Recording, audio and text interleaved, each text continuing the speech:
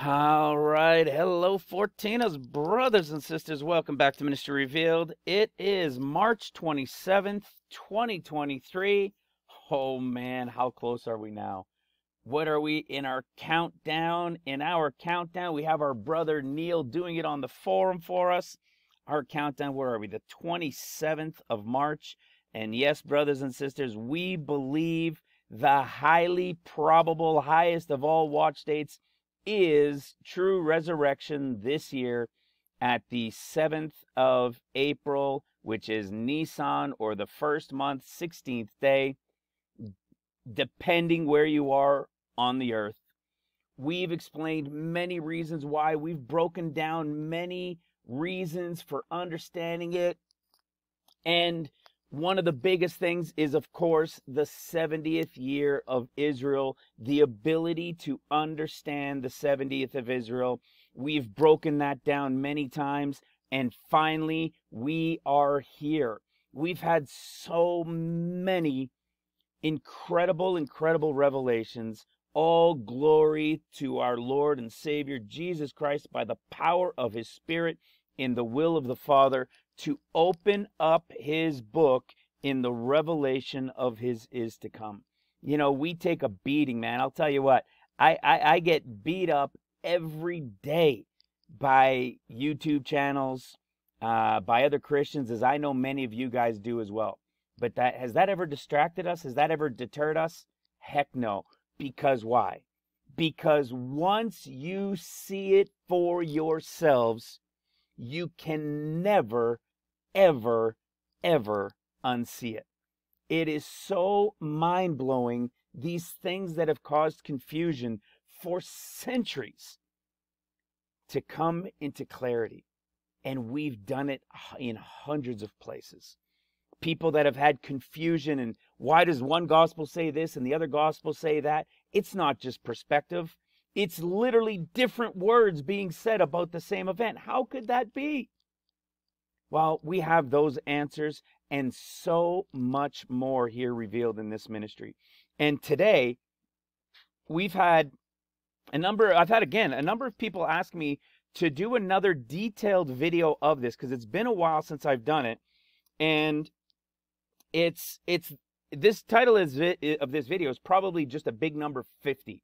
And then I've got in brackets probably something like wedding, white horse rider, Holy Ghost, something along those lines. Well, that's what we're going to cover today. We are going to go into the detail of the 50 days that will begin it all. Where will these 50 days begin? Right here at the Feast of First Fruits. We're going to break down some of the understanding, and it ends at true Shavuot, which is the 50th day and the start of a Pentecost count, but that's for another story. We will, however, touch on that as we go throughout as well, to explain what the difference is and how we came to understand it. But this is going to be to lay out just a ton of detail of an overview of the research that was done to understand what got us to this point. Because many of you, especially if you're new, or if you're newer, you will have heard some of these things. But if you're new and you're hearing this for the first time, you're going to hear things like 50 days before the 14 years of tribulation and then the 50th Jubilee. And you're going to say, what on earth is this guy talking about? All right, so I'm going to show you in this playlist a place to go. But I want you guys to know, I'm going to break this down, and we're going to just kind of overview, remind ourselves these things that we've gone through, these things that we've looked at, and where we have actual 50-day counts within the scriptures for this. All right? We're going to show how we went through them and how some of them are automatically eliminated. One in particular that we were really looking at is automatically eliminated because we know something very important. The Lord God is counting from Taurus. The Lord God counts from the Feast of Weeks. And now we can understand the Feast of Weeks. The Feast of Weeks is 7 Sabbaths from the Feast of First Fruits. That is correct. It absolutely is, from the sheaf of the wave offering. It is 7 Sabbaths counted from that point. 7 Sabbaths, and then you begin to number 50 days. But that first day is also the 50th day, but it's also the first day of 50 days to Pentecost. That 50 days to Pentecost is not part of the pre-trib, even though that what you're going to see in this conversation, you're going to see a conversation that you're going to say, well, wait a second, isn't that count? But what you're going to see also is that in the end, what was first will be last, the last will be first. All right? And we're going to break all this down. I'm going to lay out the events that we have understood are going to take place first. We know that the 50 days, the pre-trib, will take place at the beginning of the 50 days. It'll be followed by the first attack in the land of Israel. It'll be in northern Israel. There will be the 7-day wedding after the escape during the first 7 days. During this time, and maybe even just before the 50 days starts, but for sure during that first week, there's going to be a stone's throw, a meteor of some sort that's going to be seen coming and won't hit until after the escape has taken place. When the 7-day wedding is over and these events have begun and taken place, the Son of Man is coming. He's not going to proclaim himself Christ and all that. He's going to come. He's going to be as the Son of Man. He's going to be warning. He's going to be doing miracles. And yes, he's going to be here for 40 days. When he comes to start those 40 days on the 8th day, he's going to have another meal. This is going to be a banquet meal with his seals worker group, which is a portion that we call the remnant bride workers. After that, he's here for 40 days, warning Jerusalem and probably the world, but warning Jerusalem that they're about to be compassed about and destroyed. When his 40 days are over, there's 3 days left. This group is going to go meet the apostles that will be anointed on day 1 of the 50 as well after the escape. This group that's going to work seals during the time while the apostles are there, this remnant bride group is going to go meet them somewhere, wherever the Lord deems it, wherever he leads them, and there they will receive what we call the Acts 2.0 Holy Ghost anointing. Now you're going to say, well, isn't that Pentecost? Yes, it's a Pentecost, but when you understand that everything goes in reverse, meaning it's the 50 to Pentecost, then 7 and 7, like a Feast of Weeks count, but it's a years, you'll be able to see that. And so once that anointing of the Holy Ghost takes place on that 50th day, then they will go out from Jerusalem, the workers will, throughout the earth, and Jerusalem will be attacked at the second attack. They will be destroyed. They will flee throughout the lands. Many will be taken captive. Many will be killed. And many will flee into the mountains. That will begin the 14 years of tribulation at the red horse rider and the 14 years, 7 of seals, and 7 of trumpets. All right? That's the overview of exactly what we're going to break down. And not just here it is, here it is, here it is, but the understanding of the revelation of it. All right? So these are the types of things we're going to go into.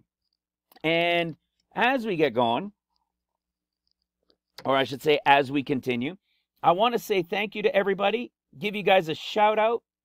Check this out.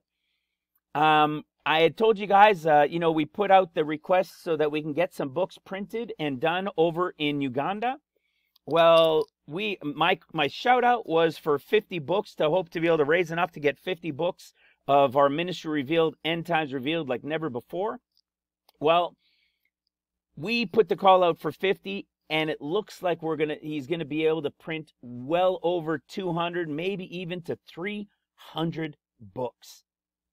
How crazy is that? Look at that. They got a printer, all these stacks, guys. You have to understand something. The book is 280 something pages. It's awesome these guys were able to do that. Look at this. So it looks like a printed book, but if you look close up here, it's not, right? So they trimmed the cover and they trimmed the pages from an 8.5 by 11, and they actually had full color covers put over it, wrapped over, like I think there's plastic coils that are behind it, and they just trimmed down all the pages. How awesome is that, man? I am so excited by this. The word is spreading. This is our brother Steve, who runs the ministry there in Uganda, spreading the word, and now is going to be teaching this to pastors in the area as part of the ministry to add on to it, to have people ready and watching for the time of the end, to be ready, to be diligent in the Lord, to be repentant. You see, one thing he despises there, like we all do, even where we live, is it's all prosperity. Maybe not all, but it is so much prosperity where he is that these people never want to talk about it. Over in that part of the world, they just don't want to talk about prophecy because they want to talk about prosperity, right? Well, our brother Steve is about all truth, and he teaches the word, salvation. They feed the poor, they give blankets, they clothe them, they give medicines, they preach their salvation, they help the kids, they print kids' books. And now they're adding the revelation of prophecy to the list so that they will be prepared for the time of the end that's at hand. Man, I am just so blown away.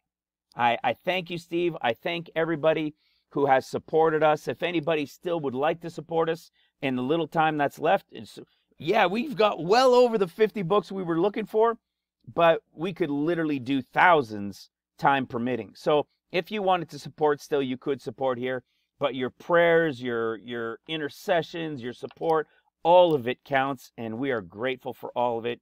It blows me away. God is good, man. So with that, let's start going into this. So, and as you guys know, before I really get going into all of it, you're going to hear me sometimes talking about the forum. You can click here on the website, or you can go to ministryrevealed.com, or you can find the links and all the other links that we share under the video in the description box under all these videos. But you can go to the website and you can join us there in the forum. It's free. It'll take you a few seconds to sign up. Everything on the website is free. Everything in the forum is free. The book is even free if you want to get the book. It's available on PDF. It's available in 5 languages. You can go to Amazon if you want the paperback. Of course, you have to pay on Amazon for that. It costs us too. But don't worry about it. You don't have to have that. You can read the book from the website. You can download the paperback. The PDF. See, I even show you guys. I go from the PDF all the time. You see, so I got my own book. Why would I crack it open when I'm sharing everything online all the time, right? So you guys can always read it that way too. But everything is free.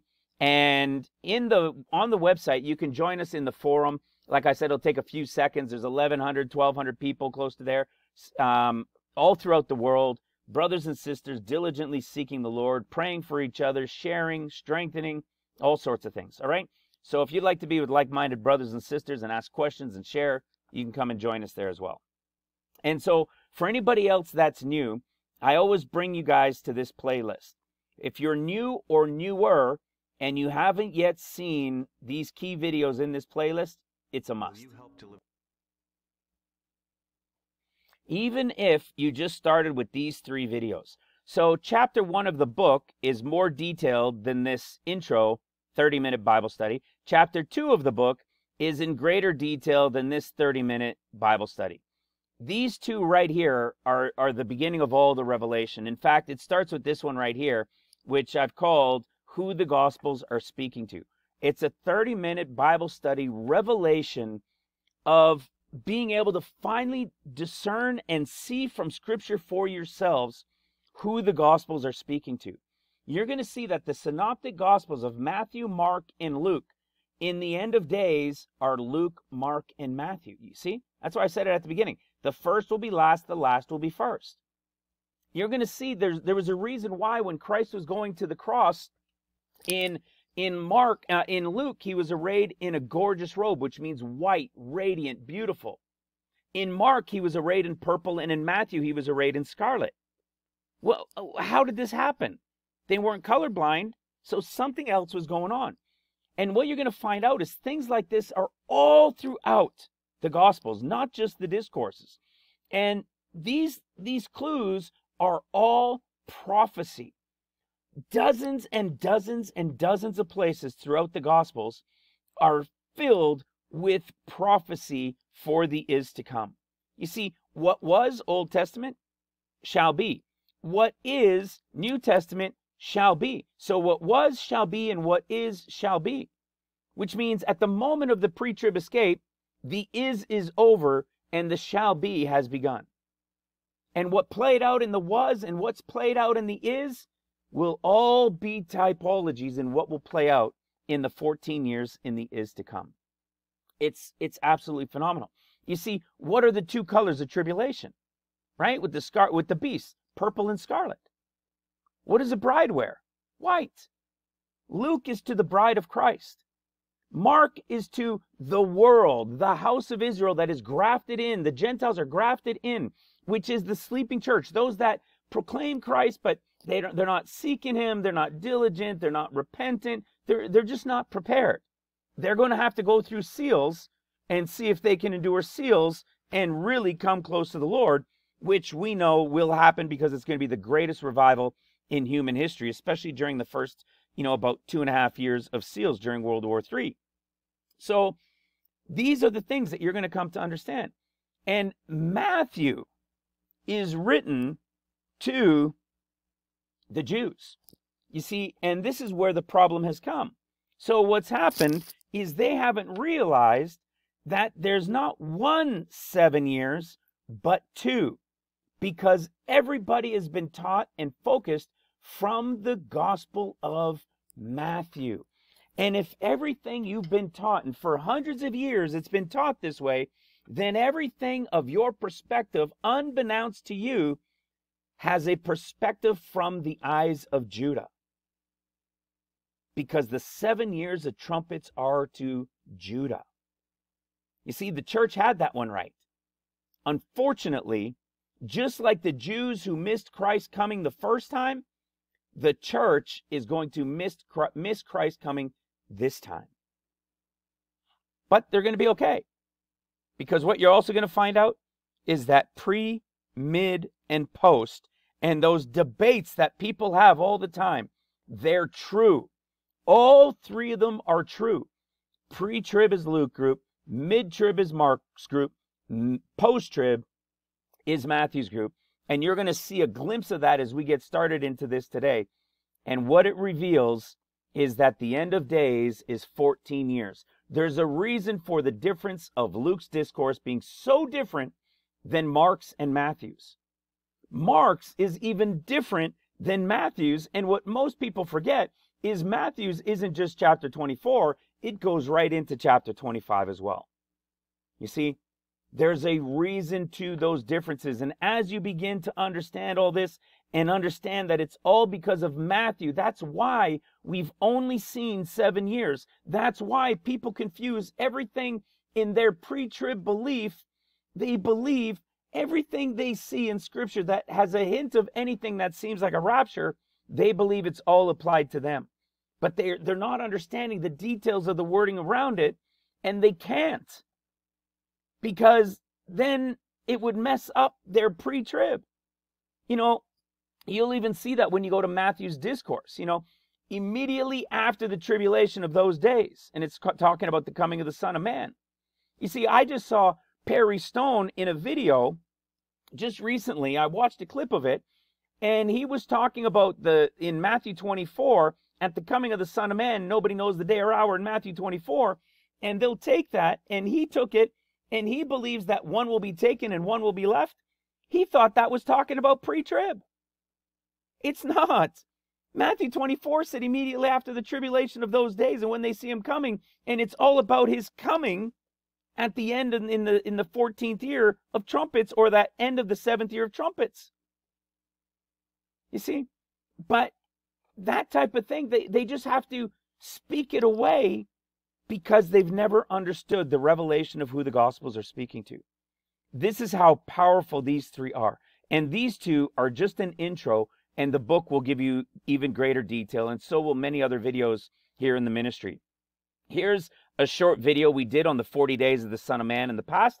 I'm going to elaborate on all of this because the 40 days of the Son of Man are within the 50 days that we're about to talk about. You're going to see that pre, mid, and post are all true. And you can also come down to the 11th video once you begin to understand the first ones there that I mentioned. you'll finally be able to see the revealed discourses understood of Luke, Mark, and Matthew. Luke's portion is that 40, 50 days before the 14 years begin at nation against nation, kingdom against kingdom, which is the beginning of Mark's discourse. All right? So that's the stuff you're going to begin to understand here in this intro series, and I promise you, it'll be worth every moment of your time that you take in it. I promise you. Study it, seek it, and it's going to blow your mind. Well, I got to say that was pretty good timing. I had just paused it for a moment because my propane, you can see it's still -7 in Calgary. Come on, it's spring.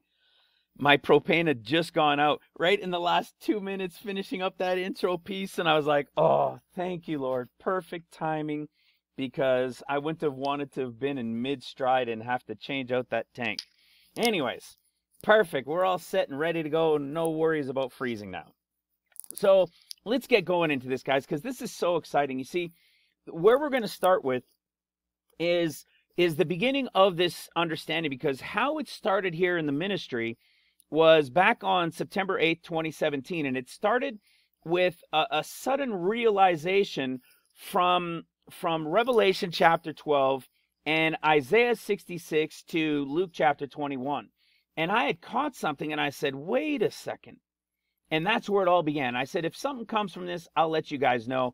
And oh my goodness, it's been 5.5 years of continuous revelation from it. And it started with the revelation of who the Gospels were speaking to. And as that developed over the first 2, 3, 4 weeks or so, you started to realize, well, wait a second. Then that means if these Gospels are really talking to 3 different groups of people in the end of days, you see, that's what you're going to understand.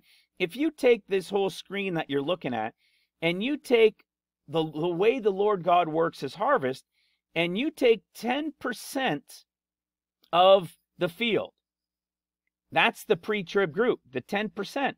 Okay, the 10% of the church, ready, watching, diligent, in the Lord, seeking him.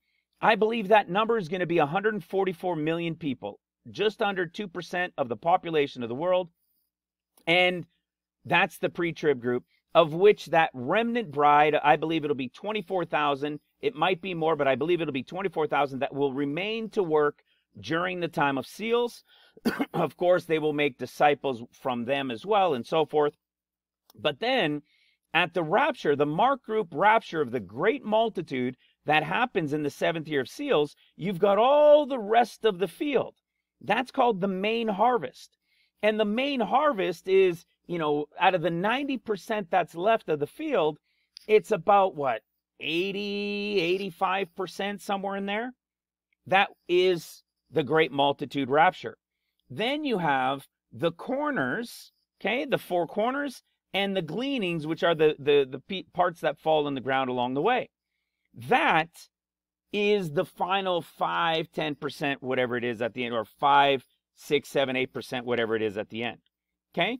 It's called first fruits, main harvest, corners and gleaning. That is the overall picture of Luke, the pre-trib bride of Christ, in Christ, spirit-filled, going first. The main harvest is the Mark group, the great multitude rapture. Those who will go through the seals will wake up, will endure the persecution, because they will now know, they will understand. There will be places of refuge, but some will also be killed along the way, but they will endure seals. And it'll be the great multitude rapture in the 7th year of seals, and that is the main harvest. The majority of the 1.2 billion and change people coming in during the great multitude rapture, I still believe the vast majority of them will be alive. Definitely, we know from Scripture the majority will still be alive, although probably even a few hundred million will have been killed along the way. All right? And then you've got the corners and gleaning, and that is Judah's portion. It is Luke, Mark, Matthew. It is spirit-filled in Christ. It is those that were, kind of in Christ, not quite like the first group. And then you've got the third group that he comes to when he returns feet down on the Mount of Olives. It's a taking, a return.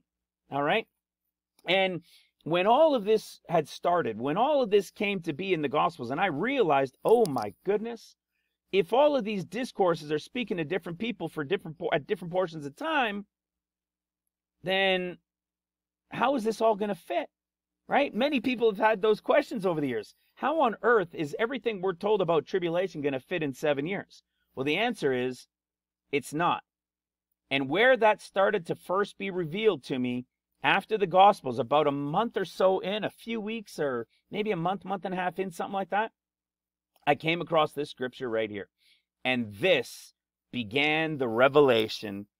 And all the way since then, over 5 years with the Gospels, they were the two key components, but it was the Gospels first. You see this? This, of course, yes, it's Paul. Yes, it was Paul when he was taken and his visitations and so forth. Yes. But we also know Paul is a type of Christ, and we know prophecy is all throughout Scripture. But you must have the understanding of end of times to be able to discern it. Nobody comes to teach on this, yet it talks about rapture right there. Could you imagine everybody talking about 7-year tribulation? It's 7 years, 7 years, 7 years. The whole world says 7 years. Tell them to go read 2 Corinthians chapter 12. Listen to this. 2 Corinthians chapter 12, starting in verse 2. I knew a man in Christ. Okay? Those who are in Christ are spirit-filled. So I knew a man in Christ above, that's what we're going to focus on today, above 14 years ago. What? Above 14 years ago? And what happens in this typology of them? It's like a rapture. So such an one means like a harpazo. So it's like a rapture. It's not going to be the same as the rapture, but it's going to be something similar to it. And how do you know? How do you know they're being taken? Well, they go to the third heaven. Pretty wild, right? Look at the second one. And I knew such a man, so not in Christ like this first one, but kind of like the first one. And it says how that he was caught up. This one is the great multitude rapture. This is the was caught up that you read about in Revelation chapter 12, verse 5. And where does this one go? To paradise. You see, the third heaven and paradise are both a part of the kingdom of God. They're in different portions, right? So there will be those in the third heaven portion, right? And those in the paradise portion. They are both in the kingdom of God. But it all starts above 14 years ago. You see, if 14 years, if the above was more than a year, it would have said 15. But it didn't. So the mystery when I first started looking into this was to figure out what this above was as I began to really understand the 14 years. And ever since, we've been able to go all the way back to creation and just blow our minds with the revelations that have come from it. Well, look at this. Here's Paul now as a typology coming the third time. Look at what he says. You come down to verse 13 and it says, for what is it wherein you were inferior to other churches, except it be that I myself was not burdensome to you? Forgive me for this wrong. Listen to this. Behold, the third time I am ready to come to you. I will not be burdensome to you, for I seek not yours but you. For the children ought not lay up for the parents, but the parents for the children. You see, the Jews as the parents, they knew throughout history, right? They're his chosen people. It's the Gentiles that were just the dope-de-do, right? That's what it was. We believed on him. We have faith. Where did it all begin? Above 14 years ago, a caught away, and a coming. You see? Pre-trib, mid-trib. Both go to the kingdom of God. Both were a taking away. And the third one, he came to them. Pre, mid, and post are all revealed right here. It's not even a mystery. Yet try and get any other 7-year teacher or YouTuber or anybody out there to read this with an open mind when they know for a fact they'll tell you that this is the rapture. because it's the same one from Revelation chapter 12, verse 5. You see? This isn't what we're talking about today, though. We're talking about this above. What is this above, and what were we digging into? What have we dug into to bring about the revelation of it over the last several years, actually, right? So let's go into this. For a while now, we had been understanding that this count was a 50-day count. You see, for the longest time, what this above was really bothersome. Okay, because we know the first group going to the third heaven is above 14 years. And it took a while to figure out. But as you go through and as the studies continued and it got deeper and deeper and deeper into these things, we realized that there was this connection to an attack and an attack. Okay, that there was a pre-trib escape, there was an attack, there was the Holy Ghost anointing at the end of 50 days. There was a second attack that caused Jerusalem to be destroyed and for them to flee. You see, that's why this first 7 years is so important. The world has no idea it's coming. The first 7 years, Jerusalem is going to be destroyed and removed from the land. Everybody thinks they're about to rebuild, that God is going to save them in the land, and they're going to start rebuilding the temple. It's just not true. It's just not true. The land they have defiled with disobedience. He is not going to allow them to rebuild it. All right? It must take its rest for 7 years before he can build the temple. It's right there in Leviticus for us. It's in Leviticus 26. Okay? And in those 7 years, while they're removed and they're scattered, it will turn to the 7 years to the church, which is to the world, essentially. And that's why it's World War III, Antichrist, Mark of the Beast, all that stuff to the end of seals. Okay? And so as this progressed, I knew, of course, it had to be less than 15 years because otherwise it would have said 15. So there's something that this above had to represent. And understanding as we studied that it became more and more clear as the months continued to pass by and we kept seeking out and searching these things, it became crystal clear. And now it's not even a question. In fact, it's so not a question. It was the one thing the Holy Ghost confirmed to us. How powerful is that? One thing. Now, you could say, yes, well, the Holy Spirit has been leading us in this ministry ever since the beginning. Absolutely 100% true. I'm just some dude in his garage up in freezing Canada. I don't know how this happened to me. I can't explain it. But I can prove it. I can prove it. These are mysteries that were hidden from the creation, from the foundations of the earth. That's how powerful it is. And it's so easy to get excited if you love the Lord and you've been seeking and you've been confused and discouraged because you couldn't understand, then you're in the right place. That's how powerful it is. That's why I say those videos at the beginning of every video, because they are so important to understand. Your mind will explode with revelation. And so, you see, it's the Holy Ghost, in March of 2020, I had done this video that was the revelation of the 50 days, then the 14 years, and then the 50th Jubilee. It was revealed by Numbers chapter 13, and it was about Hosea, and Moses changes his name to Yeshua, and Osi, or Hosea, his name means deliverer, and of course it's a typology of Jesus as well. Moses changes his name, and his father, the name of his father was Nun, and Nun means perpetuity. Well, I remembered hearing in the Hebrew, or reading in the Hebrew alphabet, that the 14th letter of the Hebrew alphabet is Nun. And the 14th letter, which is Nun, is represented in the Hebrew count in their numbers as 50. And I said, oh my goodness. 50, 14, and then it's the final 50th Jubilee. So you got a 50-day count of 14 years, And when those 14 years are over, what are those 14 years? They're the last 2 sevens of Shemitah year 49-year cycles. They're the final 2 sevens, and then it's the final Jubilee. What do you think the Jubilee would be? The 6,000th year. You see? It's so mind-blowing. And so I had done that video, and I said after the 50, the 14 years begins, and I thought it was going to be in 2020.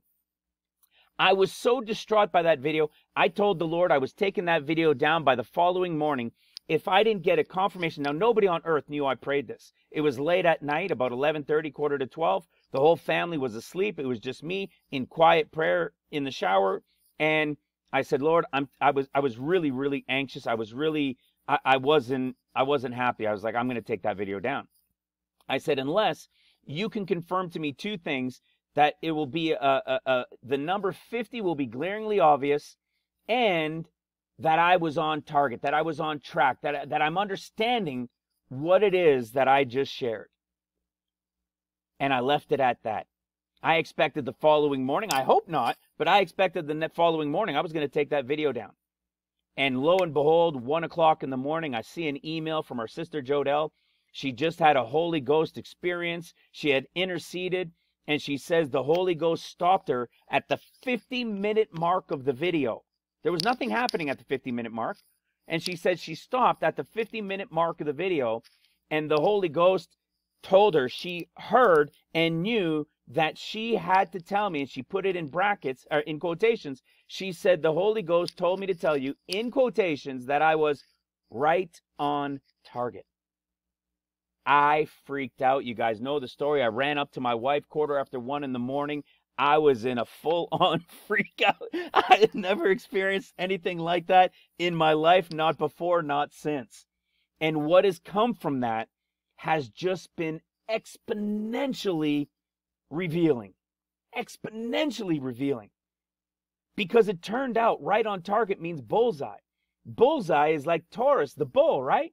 And it turns out that the eye of the bull of Taurus is the 14th brightest star in the sky.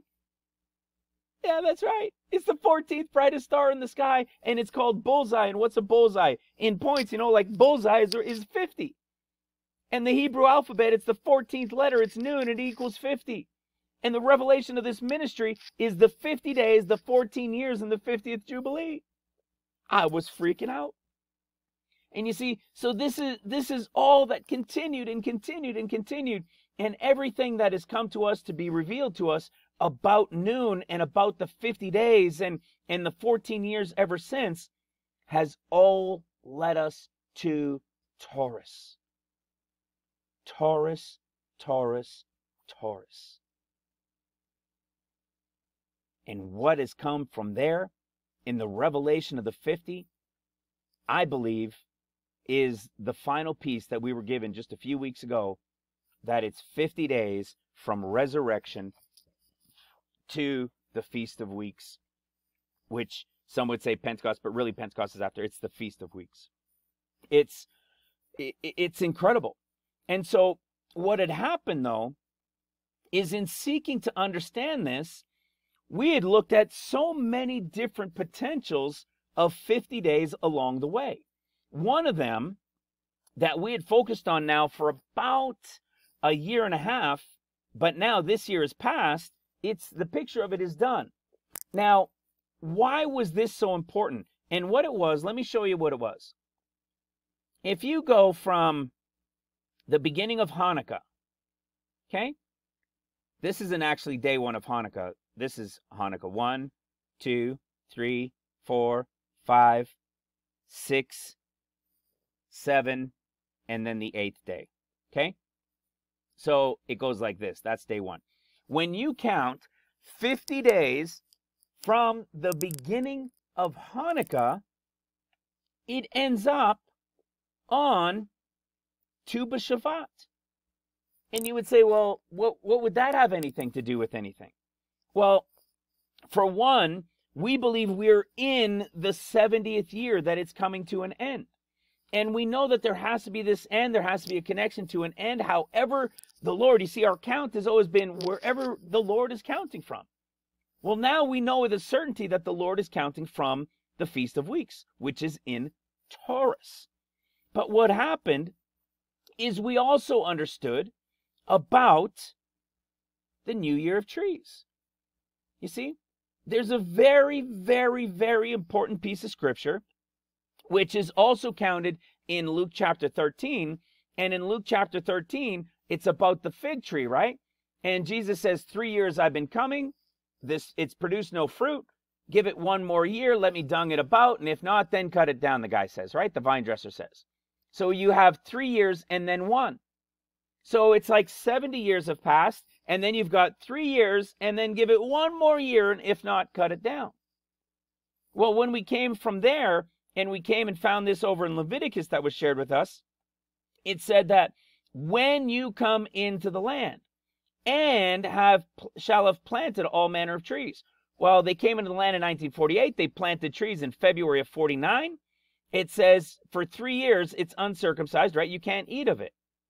In the 4th year, the fruit is to be brought holy and praised to the Lord. So you have 3 years, then the 4th year. But you see, it's in the 4th year. So even though they came into the land in 1948, what did it say? It's not until you shall have planted all manner of trees. Well, that didn't happen until February of 1949. Which means the only way you could be in the 4th year and bring the fruit to the Lord is if the Lord God never counted until they planted and then the year started. Okay? But you have to understand, well, where's the Lord counting from? Well, it is Nisan in one sense for the Son, right? For Yeshua, for Jesus, but it's also Taurus for the Father. So when they came into the land, they didn't have a government. So it wasn't until March that they had a government. You see? So the Lord God wasn't counting till Nisan of 1949. That's the only way. If they planted in 1949, when you get to 1950, you would be in the 1st year, okay? 51, 52. So in 52 would be 3 years in the 3rd year. And then what? 49 to 50, 50 to 51, 51 to 52, 52 to 53. So 52 to 53 is the 4th year. So there's no way you could be in the 4th year and it be the 4th year of the New Year of Trees within the 4th year if the count actually started in 1948. The Lord did not begin the count until after they planted trees and their government was in place in March. So doesn't mean it was in March. It meant from that Nisan or from what's called the beginning, which is Resurrection Day, or the beginning, which is Feast of Weeks to the Lord, and both of which were creation, as we've been teaching lately. So you see, so in the 5th year, they could eat it. 5th year was 1953. 1954 was year 1. So what does that make this year that we're in right now? That makes it the 70th year. See? It's the 70th year. So this is how we got the revelation of understanding 4 years and where to begin the 4 years and then the 70 count. So do you understand why it was so important for us and why we were looking to the New Year of Trees? On the Hebrew calendar, excuse me, the New Year of Trees in the 70th year was February 6th. And it just so happened from a Hanukkah count, which is lights, and there's a whole bunch of things that when Christ comes as the Son of Man, he's coming as light in the darkness, right? So we were looking at this count of a 50 days from Hanukkah to Tu B'Shavat. Because what is Tu B'Shavat? It's a new year. It's the New Year of Trees. So it made complete sense to be looking for a new year and connected to the New Year of Trees. And so last year was a big deal, and into this year, I wasn't sure what we were going to understand after this. I thought this was it. And lo and behold, The Lord had more for us through the Spirit. Okay? What else did we have? Excuse me. What else did we have along the way?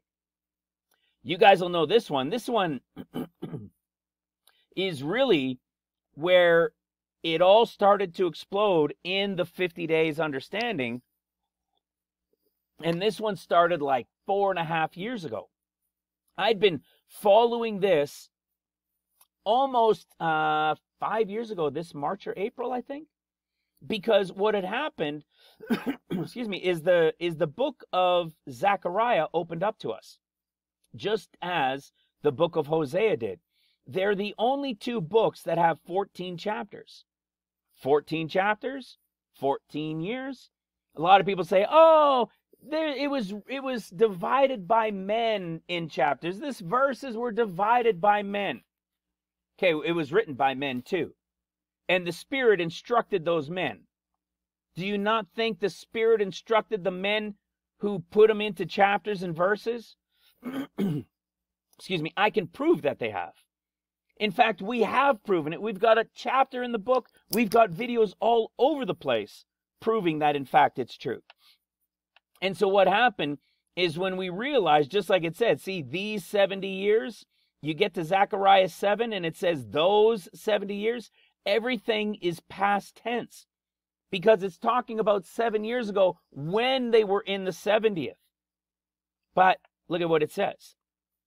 It says in Zechariah 7, starting in verse 5, it says, speak unto all the people of the land and say unto the priests, saying, when you fasted and mourned in the 5th and 7th month, even those 70 years, did you at all fast unto me, even unto me?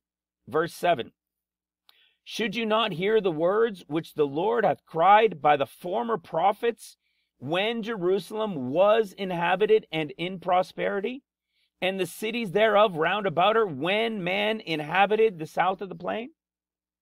It's all past tense. You see, and we know Jerusalem is going to be destroyed at the beginning of tribulation, at the beginning of the 14 years. And they're going to be removed for 7 years. Well, this seemed like a massive clue, right?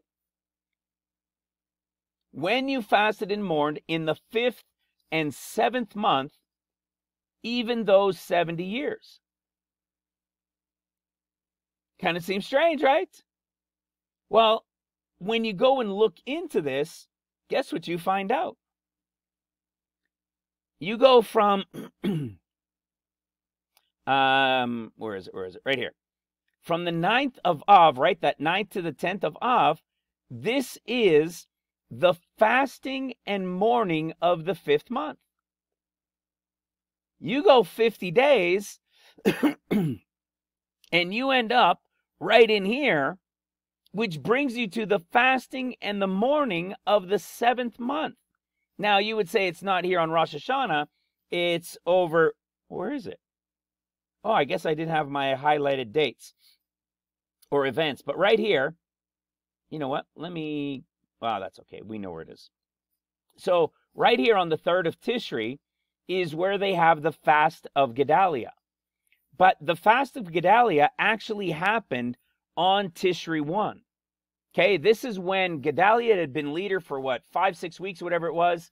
And then Ishmael came. And Ishmael is a type of the one, the lion, the one from the north that's going to destroy Jerusalem. So the connections were absolutely incredible. It's telling us for the 5th and the 7th month, which means for 70 years from when the count truly began, they were observing the fasting in the morning, the 5th and the 7th month. Well, that really seemed like a clue to me. Of course it would be a clue, right? Because what do we know happens? An attack at the beginning of 50 in northern Israel, and then an attack at what? The year's end. You see, what was it with going to the New Year of Trees? It was also a new year. And here was another 50-day count that had an attack at the beginning and an attack at the end, and it was the new year. You're like, oh my goodness, this has to be it.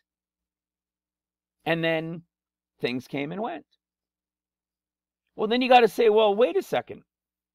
He's saying in the 5th and the 7th month, those 70 years. So how could it be that this is connected to beginning at the 5th month? We're going to be, the pre-trib would go in the 5th month? Well, that's what we'd been looking at for 3 years. Because that's one of that was at the time, for a long time, one of the clearest pieces of scripture we had of a 50-day count with an attack 1 and an attack 2. Coming to a year's end in the start of the year. You see? And it was the 5th and 7th month. So, I mean, if you go to the calendar and you're looking at this, let's go back. Let's go to 2022. Check this out. We go to 2022 and we go to, where am I? Okay. The 9th to the 10th of Av, and we do our 50 days, and it comes to the year's end and the beginning of the year. Do you know what that means? Well, that means it's already happened in the 70th year. Hello.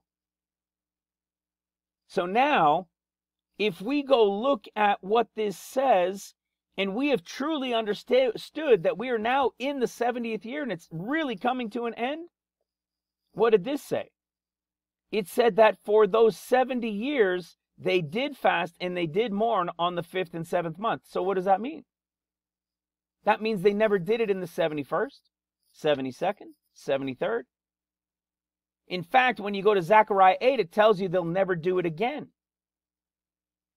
So that means this right here, this fasting and mourning of the 9th of Av of 2022 and the fast of and mourning of Gedaliah for the attack that happened at the year's end in Tishri 1 that they observe on the 3rd of Tishri, they'll never observe them again. Hello. They will never observe them again. So what does that mean if they'll never observe them again? Because it said they only did it for 70 years. Well, that means they will not see, they cannot be in the land by the 9th of Av of 2023. That's great news. That's terrific news, isn't it? But do you see where the thought process then went? Because if it was the 70th year and we were considering this last year, you'd say, well, wait a second, what about Taurus? Hello. Taurus is always Savan. So if Taurus is the connection that the Holy Spirit gave us, why would we be looking all the way to the 9th of Av and going to Tishri 1? You see, late last year, earlier this year, this wasn't jiving anymore. It just, the connection couldn't be there. But we have an incredible amount of scripture that details this attack to this attack. There's a lot of scripture detailing it. But it said it was the 5th and the 7th month. So if it was the 5th and the 7th month, that's not, at the beginning of it, that's not the beginning of the year. So if the beginning of the year is actually Nisan, and we know it is because he calls this the 5th and 7th month, those 70 years, we can't get to it this year. So if we can't get to it this year, and it's not connected to Taurus, because then that would be the 71st, something's wrong. This kind of goes out the window. But you see, I might think just initially, okay, yeah, it's just got to go right out the window. So why then are we given this? I believe the key component for us having received that understanding was based on understanding the revelation of attack 1 and attack 2. This is something we've been teaching on here for years. We know there are going to be 2 attacks, one at the beginning of 50 days, one at the end of 50 days. The Holy Spirit confirms we had understood the 50 days, the 14 years, and then the 50th Jubilee. And so then it became, what was all the details? What are all the details of these events that are going to take place during the 50 days? Well, we know there's a 50-day between 2 attacks. And then in the past year, we came across Isaiah chapter 9, and Isaiah chapter 9 just exploded this out of the water for us. Because Isaiah chapter 9, starting in verse 1, it says, "Nevertheless, the dimness shall not be such as it was in her vexation, when at first he lightly afflicted the land of Zebulun and the land of Naphtali, and afterward did more grievously afflict her by way of the sea beyond Jordan and Galilee of the nations." So what happened? There was a light affliction in 2 cities in the northern part of Israel. Do you understand? We'd been teaching on this for about 3 years at the time, 3.5 years at the time, when this scripture finally opened up to us. We've been talking about a northern attack in 2 cities that will start the 50 days. It'll be the escape of the bride, bang, an attack, which will most likely be by Iran. It'll most likely, I would say, probably 99% chance, I believe, that it'll be Tel Aviv and Haifa. And they've been preparing there like crazy. And look at everything exploding over there in Israel right now. You see, it's all part of the end of days. This first attack is called the light affliction. But after this first attack, look who shows up. Verse 2, it says, "The people that walked in darkness have seen a great light." Hello, who's a great light? Jesus, right? "They that dwell in the land of the shadow of death, upon them hath the light shined." Verse 3, halfway through, "They joy before thee according to the joy in harvest. And as men rejoice when they divide the spoil." Verse 9, "For every battle of the warrior is with confused noise, and garments rolled in blood, but this shall be with burning and fuel of fire." Listen to this. "For unto us a child is born, unto us a son is given, the government shall be upon his shoulder." Okay, who do we know this is? Of course, it's Christ. But what is the reference they're giving this of Christ? It's after, it's after the light affliction, but before the big affliction. And look at what they're telling us. They're telling us it's connected to his birth. This is something we've been talking about for a long time here in this ministry. And we'll get to it a little later. It's connected to Christ at his birth, which is Luke chapter 2. We know the Gospel of Luke, the first 4 chapters are what he described to us in order. It's the pre-trib escape, the 7 to the 8 days, the 40 days of the Son of Man being here, his return at the end of seals in chapter 3 in the typology, and his return at the end of trumpets in chapter 4 in the typology built into it. Then chapter 5 is the story of the disciples, just like Mark chapter 1 is the beginning. You have the 40 days, and then you've got what? The beginning of the storyline of the disciples. But in Luke's, it doesn't begin till chapter 5. That was the mystery of what Luke wrote in order within the Gospels. Look at this. We'll touch on that a bit more. So you have the light affliction. You have the Son of Man being born, or the coming of the Son of Man. And then what do you have? Isaiah 9, verse 10 through 12. The bricks are fallen, but we will build with hewn stone. The sycamores are cut down, but we will change them into cedars. Therefore the Lord shall set up the adversaries of Rezin against them, and join his enemies together. Listen to this, verse 12. The Syrians before, and the Philistines behind, and they shall devour Israel with an open mouth.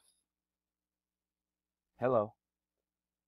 We know that the lion of Jeremiah chapter 4 is the attack by Syria. Syria is with Assad and those who will be with them.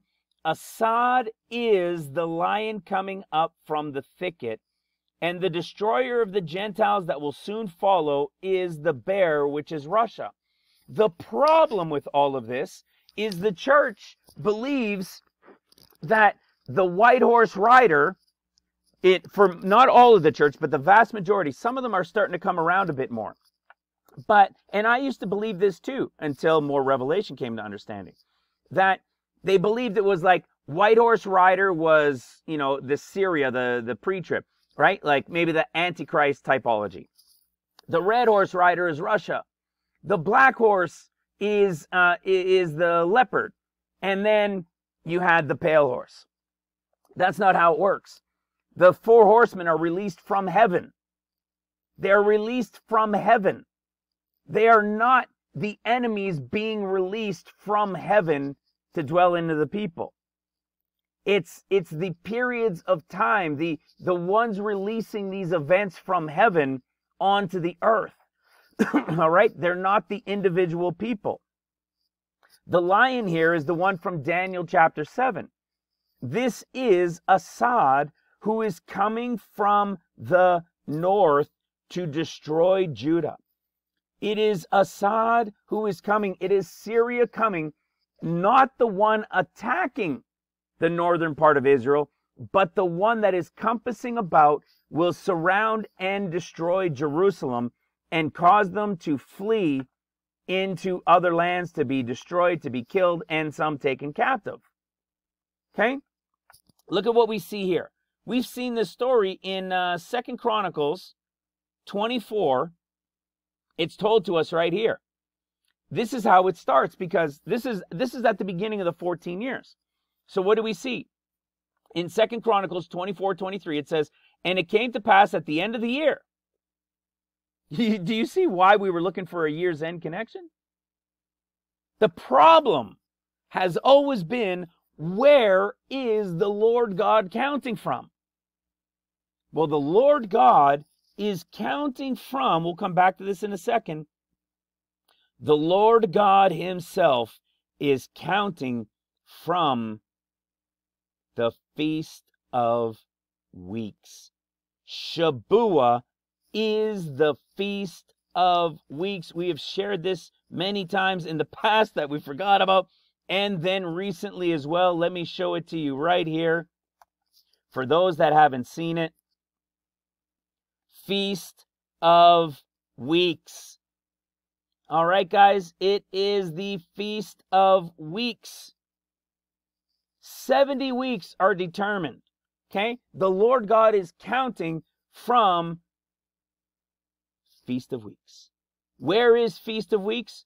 Taurus.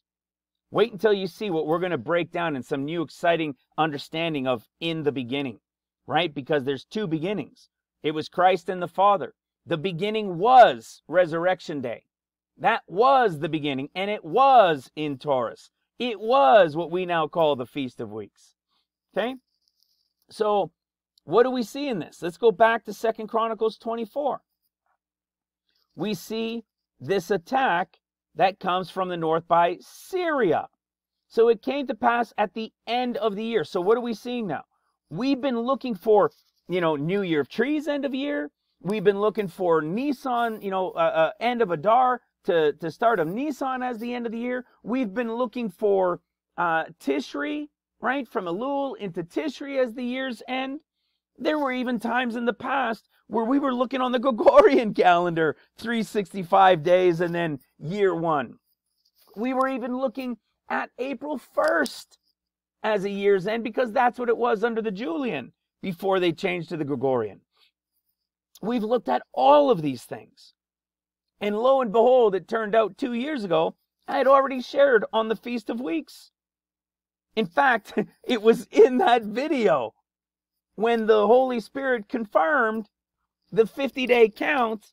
I believe that was the actual video. Yeah, it was that video from the one that the Holy Spirit confirmed that actually had the Feast of Weeks that I had shown was where the year of the Lord was, where the Lord God was counting from. And I totally forgot it as time went by. Because if it passes on that year, we go to the next thing that could be a year's end. And we go 50 days back. But now we know we can't. Because it's Taurus. So this is what we're getting at. It wasn't any of this year end or that year end. It was to the Lord God, Taurus. Taurus at the Feast of Weeks. That's what the answer was. And I just showed you in Isaiah 9 that we know that it's Syria. And here we are, a piece of scripture we've been teaching on for 3 years. And it came to pass at the end of the year, because what's the end of the year? The following day is the beginning of the 14 years. And it came to pass at the end of the year that the host of Syria came up against them. And they came to Judah and Jerusalem and destroyed all the princes of the people from among the people, and sent all the spoil of them unto the king of Damascus. For the army of the Syrians came with a small company of men. They must, you see, because Israel's too big. They've got a great army, but their time is up. In their pomp and in their pride, in the stiffness of their necks, the Lord must destroy them. He's not going to completely wipe them out. He's not going to completely destroy the land, but he must allow his land to rest before he could build his temple. It says, and the Lord delivered a very great host into their hand, because they had forsaken the Lord God of their fathers. Hello. There it is. This is exactly what we were showing in Jeremiah chapter 4. When does this happen? At the end of 50 days, at the year's end, at the time of the Feast of Weeks, after the anointing of the Holy Ghost. See, this lion that comes up destroys Jerusalem and Israel. See, everything's destroyed in a moment at the trumpet, the sudden destruction. You see? This is when they will be removed. But when is this? Well, this is the great attack. This is the big one that removes them from the land. That's at the 50 days. When we were in Isaiah 9, we were shown that there was a light one that came first. And when we say light, it's still probably going to be devastating. Maybe tens of thousands, hundreds of thousands killed. I don't know. But it's not going to be a long, drawn-out battle. Maybe just a couple days, maybe a handful of days. It won't last long. It'll happen during the wedding week in the third heaven.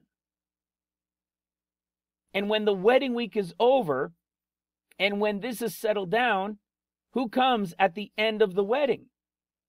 Who comes after the 7 days on the 8th day? The Son of Man. It's the Son of Man coming.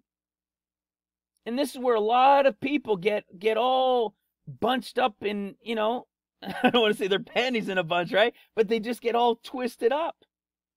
They say, oh my goodness, this guy has lost his mind. He's thinking Christ is, the Son of Man is coming during the 40 days. Oh my goodness, it can't be. He has absolutely lost his mind. Because we know Antichrist comes first. Well, he does come first, but not as first as you think. Because you have never understood who Luke's gospel is speaking to. If you understood Luke's discourse, you would see and understand these things. If you watch these revelations, these intro series, you would understand these things. So, what we're seeing is the first attack at the escape. That's in northern Israel. This will be with Israel, with Iran and some of their proxies with them. And it'll be a short-lived attack after the escape. What's going on during this time? The 7-day wedding. Then what happens? The 8th day, the Lord returns on the 8th day. Then he's here for 40 days. When he's here for 40 days, they end. Then you've got the 3 days to the Holy Ghost. When the anointing of the Holy Ghost happens, bam, they go out from Jerusalem like they were told only in Luke 24. And Jerusalem that was compassed about during this period here was being compassed about. After that anointing happens and they go out from Jerusalem, bam, Jerusalem is attacked and destroyed. In a moment. In a moment with the smaller army of Syria. You see, when I spoke about Luke and knowing Luke in order, it's Luke 1, 2, 3, 4. You see, Luke had this understanding in order, and he was making a declaration of all things being understood in order. And he says that he had perfect understanding of all things from the very first, and that he knew it in order. Well, pray tell, right? What does that mean? What does that mean that nobody has ever understood what it meant before? What could it possibly be? We revealed it here in this ministry. Pre, 40 days, mid, and post. These are the 4 times of the Lord. And you see, the whole world has just been told he's coming to take us, and then he doesn't return till feet down. This is why there's going to be so many people caught off guard. All they've heard all their life is 7 years. You see, we have this connection in the storyline of John the Baptist being born. John the Baptist was what? Spirit-filled from the beginning. The bride of Christ is what? Spirit-filled. Then you have what? You have his birth. His dad could finally speak. He says that the Lord God, right, on the 8th day, the Lord God visited and redeemed his people. So what do you have? You have the beginning of 50. You have a what? An 8 days. Well, what do we know happens on the 8th day? The 7 days of the wedding have taken place. On the 8th day, what happens? Son of Man being born. The start of his 40 on day 1, right? Day 1 is the 8th day. So you have 7, and then bang, the 8th day when he comes as the Son of Man.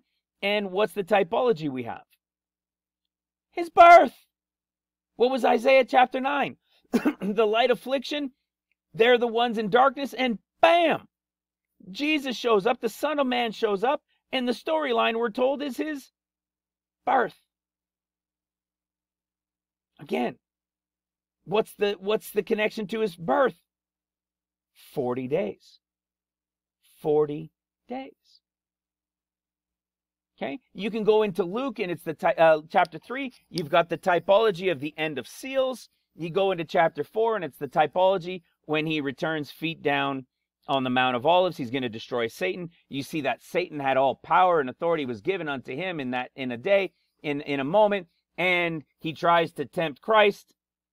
It's a picture of him returning feet down on the Mount of Olives. It is prophecy layered in to these events. So what did we just see there?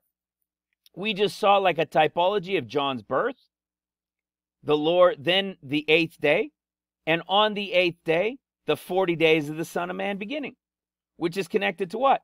The escape and the first attack, the Lord God coming after the 7-day wedding, and he starts on the 8th day. It's everywhere throughout Scripture, over and over and over again. Watch this. Let me take you to another place. We go into John chapter 20. And in John chapter 20, so we saw that there was a 50-day count that went from Hanukkah to the New Year of Trees. And the reason was because of light, and was because it was a new year, and it was a New Year of Trees, which was a count of years and it was given to us in Leviticus. But it's not connected to Taurus. Then we saw there was a count of 50 days with an attack 1 and an attack 2, and they were 50 days apart, and it ended at the year's end. The problem is the Lord God is counting from Taurus. The 5th month and the 7th month it's too late. So it's either too late or it's past and it can't come again. So it couldn't have been to give us the 5th and the 7th month, but it was to show us within a 50-day period there will be attack 1 and an attack 2. Again, proven to us finally just several months ago in Isaiah chapter 9. But the timing wasn't telling us the 5th and the 7th month. Just like the New Year of Trees. It was helping us to understand the year count, but from Hanukkah to the New Year of Trees wasn't the 50-day count. You following? So then as we continued digging into this, we had understood this for a long time as well. We knew that the story in John chapter 20 is the story of the resurrection and the beginning of the 50 days. And it goes from the Gospel of John into the resurrection story in Mark, into Acts chapter 1 and Acts chapter 2. Okay? So what do we see? Early in the morning, he says, don't touch me. I haven't yet ascended to the Father. And then he came the same day at evening. So on the same day at evening, so the bride's gone. He comes at the same day at evening, and he's only there for a moment, right? He ends up breathing on the apostles, not the disciple workers, okay? Not the seals we call the seals workers or the remnant bride, but his apostles. There will be modern day apostles when the 50 days begins after the escape. In the history, he breathed on them.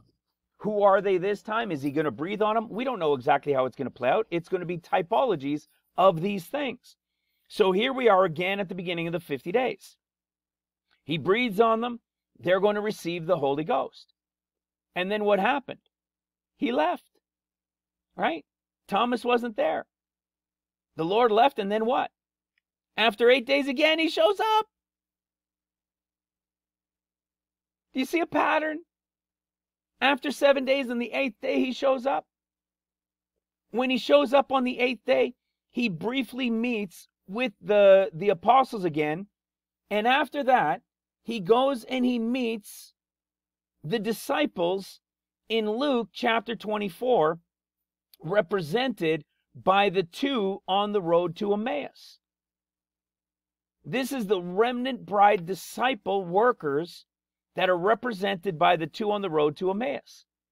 I believe they represent a group of 12,000 and 12,000 from the tribe of Dan and from the tribe of Ephraim. Okay? There's a whole story. We've done teachings on it and everything on it. Okay? When you follow this, where are we now? Well, we're still on the 8th day. So on the 8th day, he's begun now his 40 days, and the Son of Man is here. These guys follow him. They have him stay behind and eat with them. And what does it say? And it came to pass, as he sat at meat with them, he took bread, blessed it, brake it, and gave it to them. So he sat with them and ate, and he also served them. He only does that to Luke's group. He only does that to this group of disciples. These guys, so he vanishes, they go and tell others, and then he shows up again in the midst of them. He opens up their understanding, which we've taught on many times recently, or a number of times recently. The prophetic in this is he opens up their end time understanding of these things still yet to be revealed about him at the time of the end, that still must be fulfilled.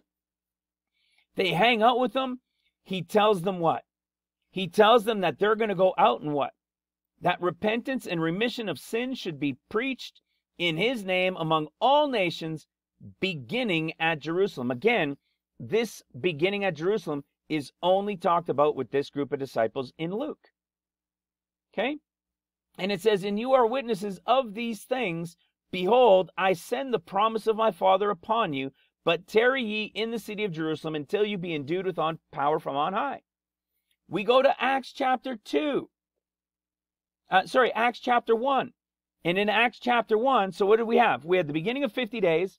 He came back after the 7, which is on the 8th day. He met one more time with the apostles. Then on the same 8th day, he meets with the disciples.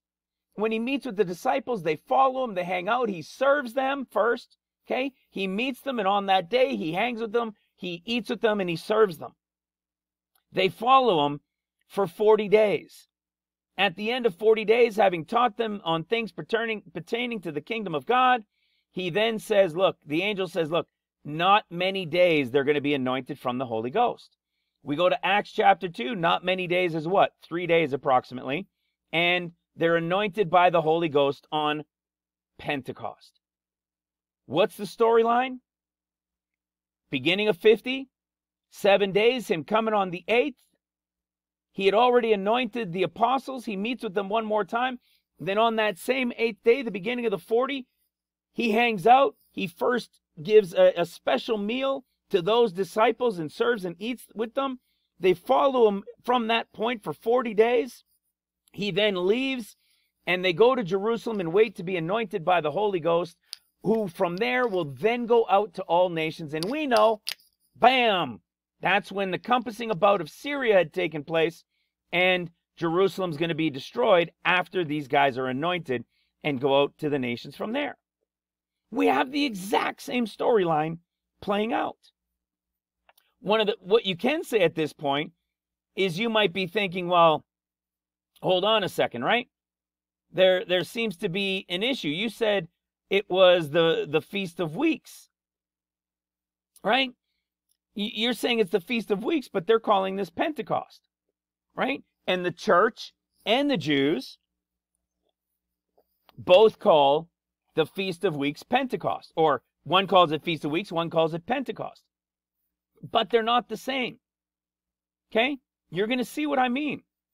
Because how the revelation of this came about was from 1 Corinthians chapter 15. In 1 Corinthians chapter 15, again, this is something we just recently spoke about. You have the resurrection of the Lord. And when I first came across this, when it dawned on me as I read it, this was, I think, a couple of years ago now, maybe a little bit more, my head almost exploded. I couldn't believe what I was reading. We've all been told it was just the 12 disciples. They called disciples apostles, apostles disciples, and everywhere you read, it's only 12, right? And then 11. And we know then it was replaced. But every single place, so we've all been told it's just the 12, just the 12, just the 12.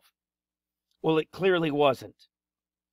Because at his resurrection, in 1 Corinthians 15:5, it said that he was seen of Cephas, then of the 12.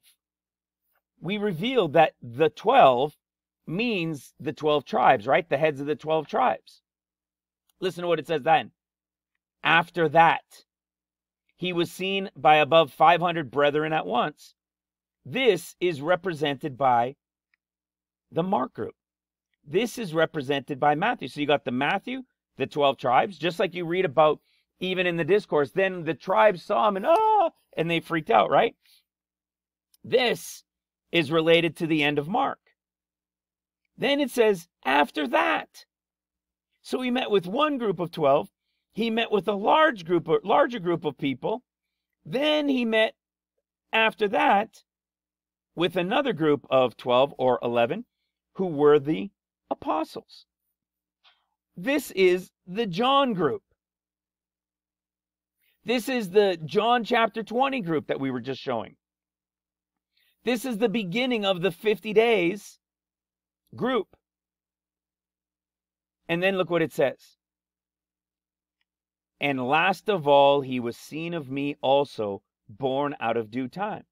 This is Paul talking as the pre-trib bride. Born out of due time. Pre-trib, born premature. So what do we have? He met with a Mark group, a Matthew group, the John group, and then the Luke group. Why? Because the Luke group has a dual, remember? Luke group is pre-trib. But Luke group from the pre-trib, who are those born out of due time, they are also, from them, there is a remnant group of the remnant bride that we say. That's the Smyrna group, the church of Smyrna workers that will remain. So what do you have? You had the count of the Feast of Weeks and 50 days. You get it? From his resurrection, he meets with the Matthew group and he meets with the Mark group. This is a representation of the 7 times 7 Sabbaths from his resurrection. So from Resurrection Day, we know what happens at Resurrection Day. It's 7 Sabbaths, right? Let's go to the calendar. So from Resurrection Day, okay, 7 days, okay, and you keep going, and you have what? You come to 49 and the 50th day. The 50th day is the beginning of a 50-day count as well.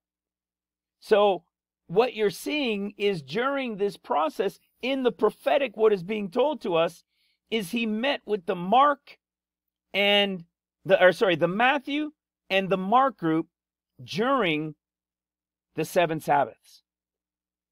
And then he meets with the John group to the 8th day.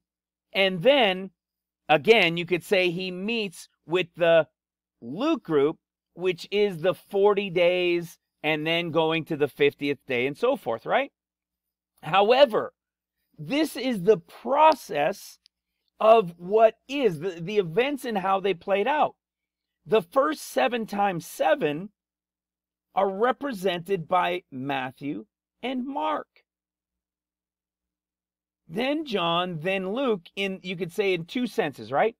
Because it's the pre-trib group as those being born out of due time, but they're also the remnant worker group who are the 40 days that he meets with after the apostles, right?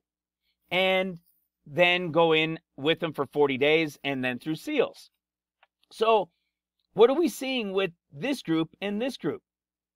Verse 5 and 6 are the Matthew and Mark group that represent the 7 Sabbaths of the Feast of Weeks. Then you have what? The beginning of the 50-day count, which is John's gospel in chapter 20 when he meets with the apostles. The one we just showed you. You see? So what do we know? What was the huge revelation of this in the end? It's reversed.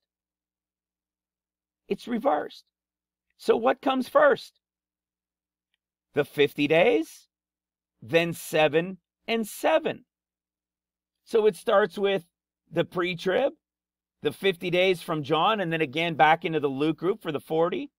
Then you got the 7 years of seals for Mark and the 7 years of trumpets for Matthew. So in the end of days, it plays in reverse, but instead of being weeks of 7's count, it's years of 7, but it's not 49 years. It's the final 2 7 and 7 years of seals and trumpets.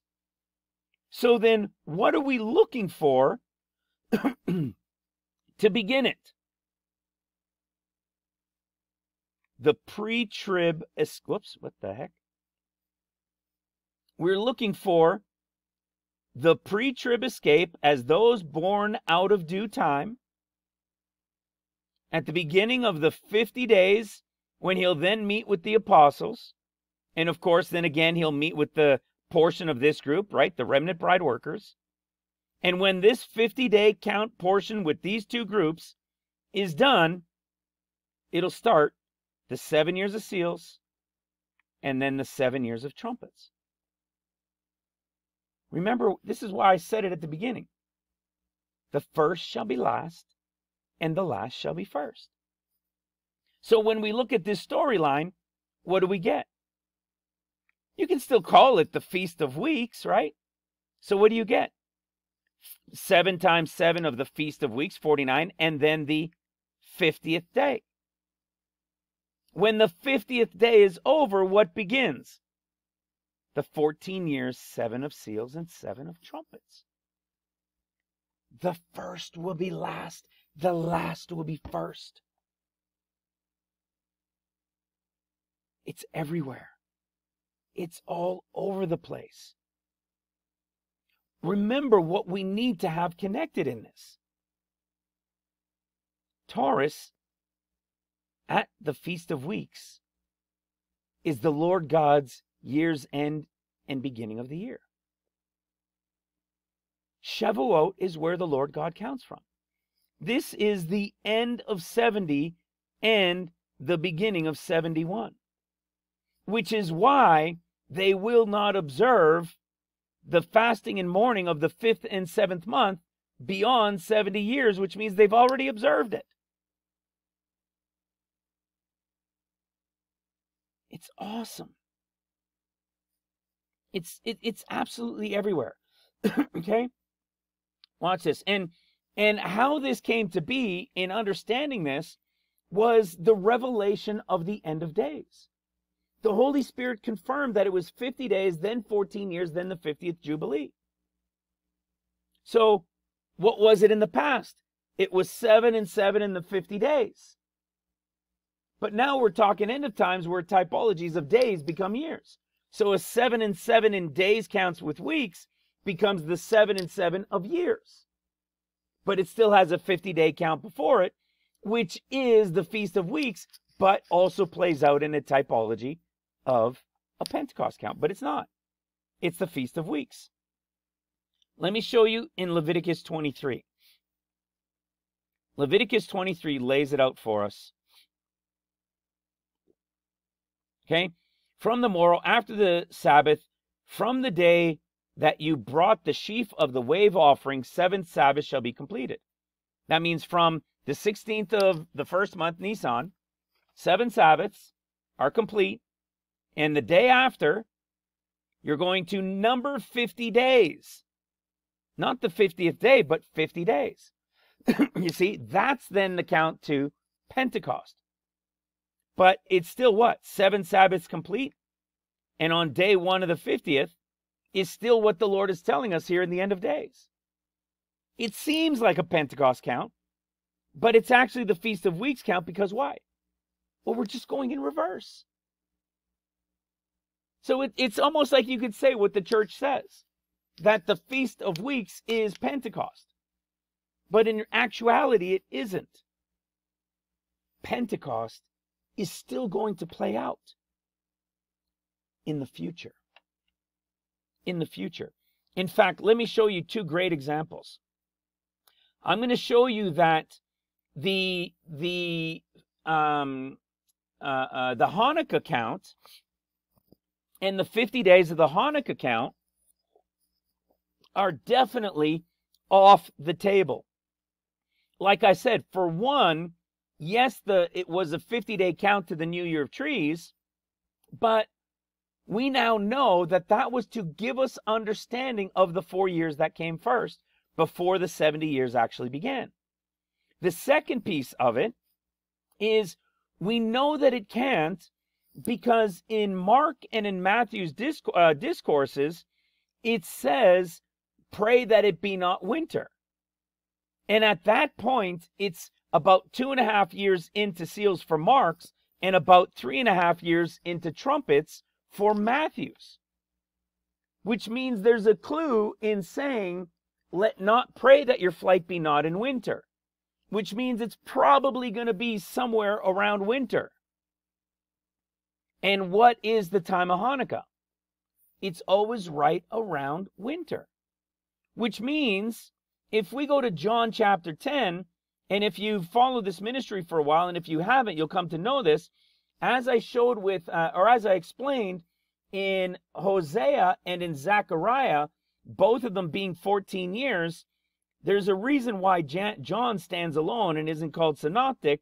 There's a prophetic revelation within his 21 chapters, which are the 7 quote-unquote easy years where the bride is being woken up.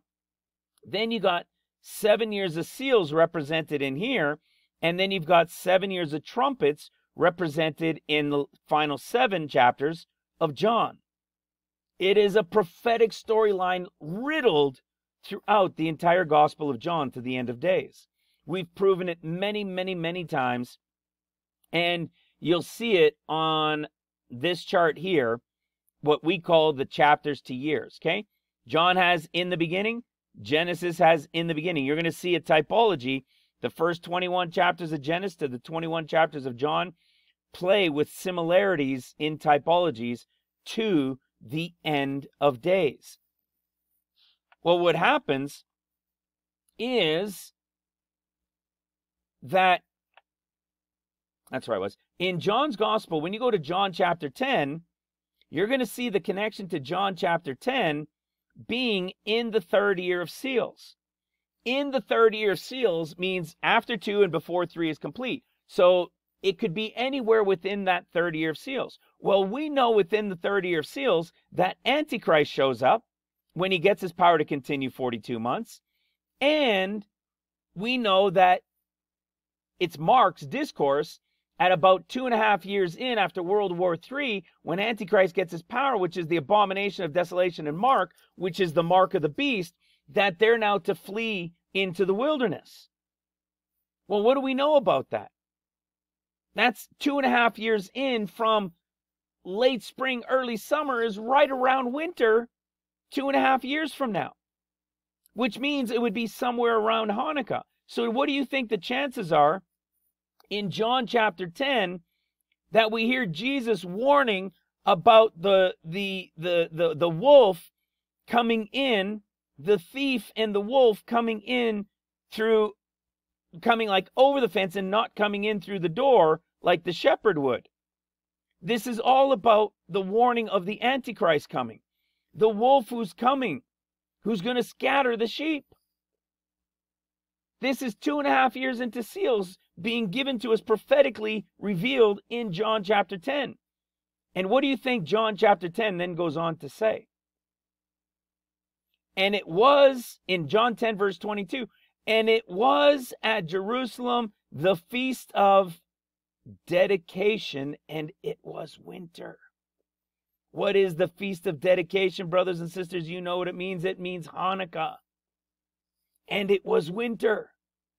And in Mark 13, when the Antichrist comes and gets his power to continue 42 months, it's the abomination of desolation for the mark of the beast.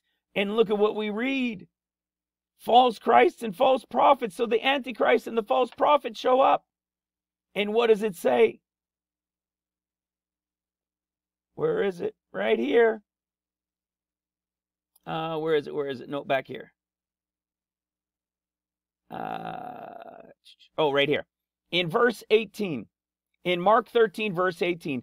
And pray ye that your flight be not in winter.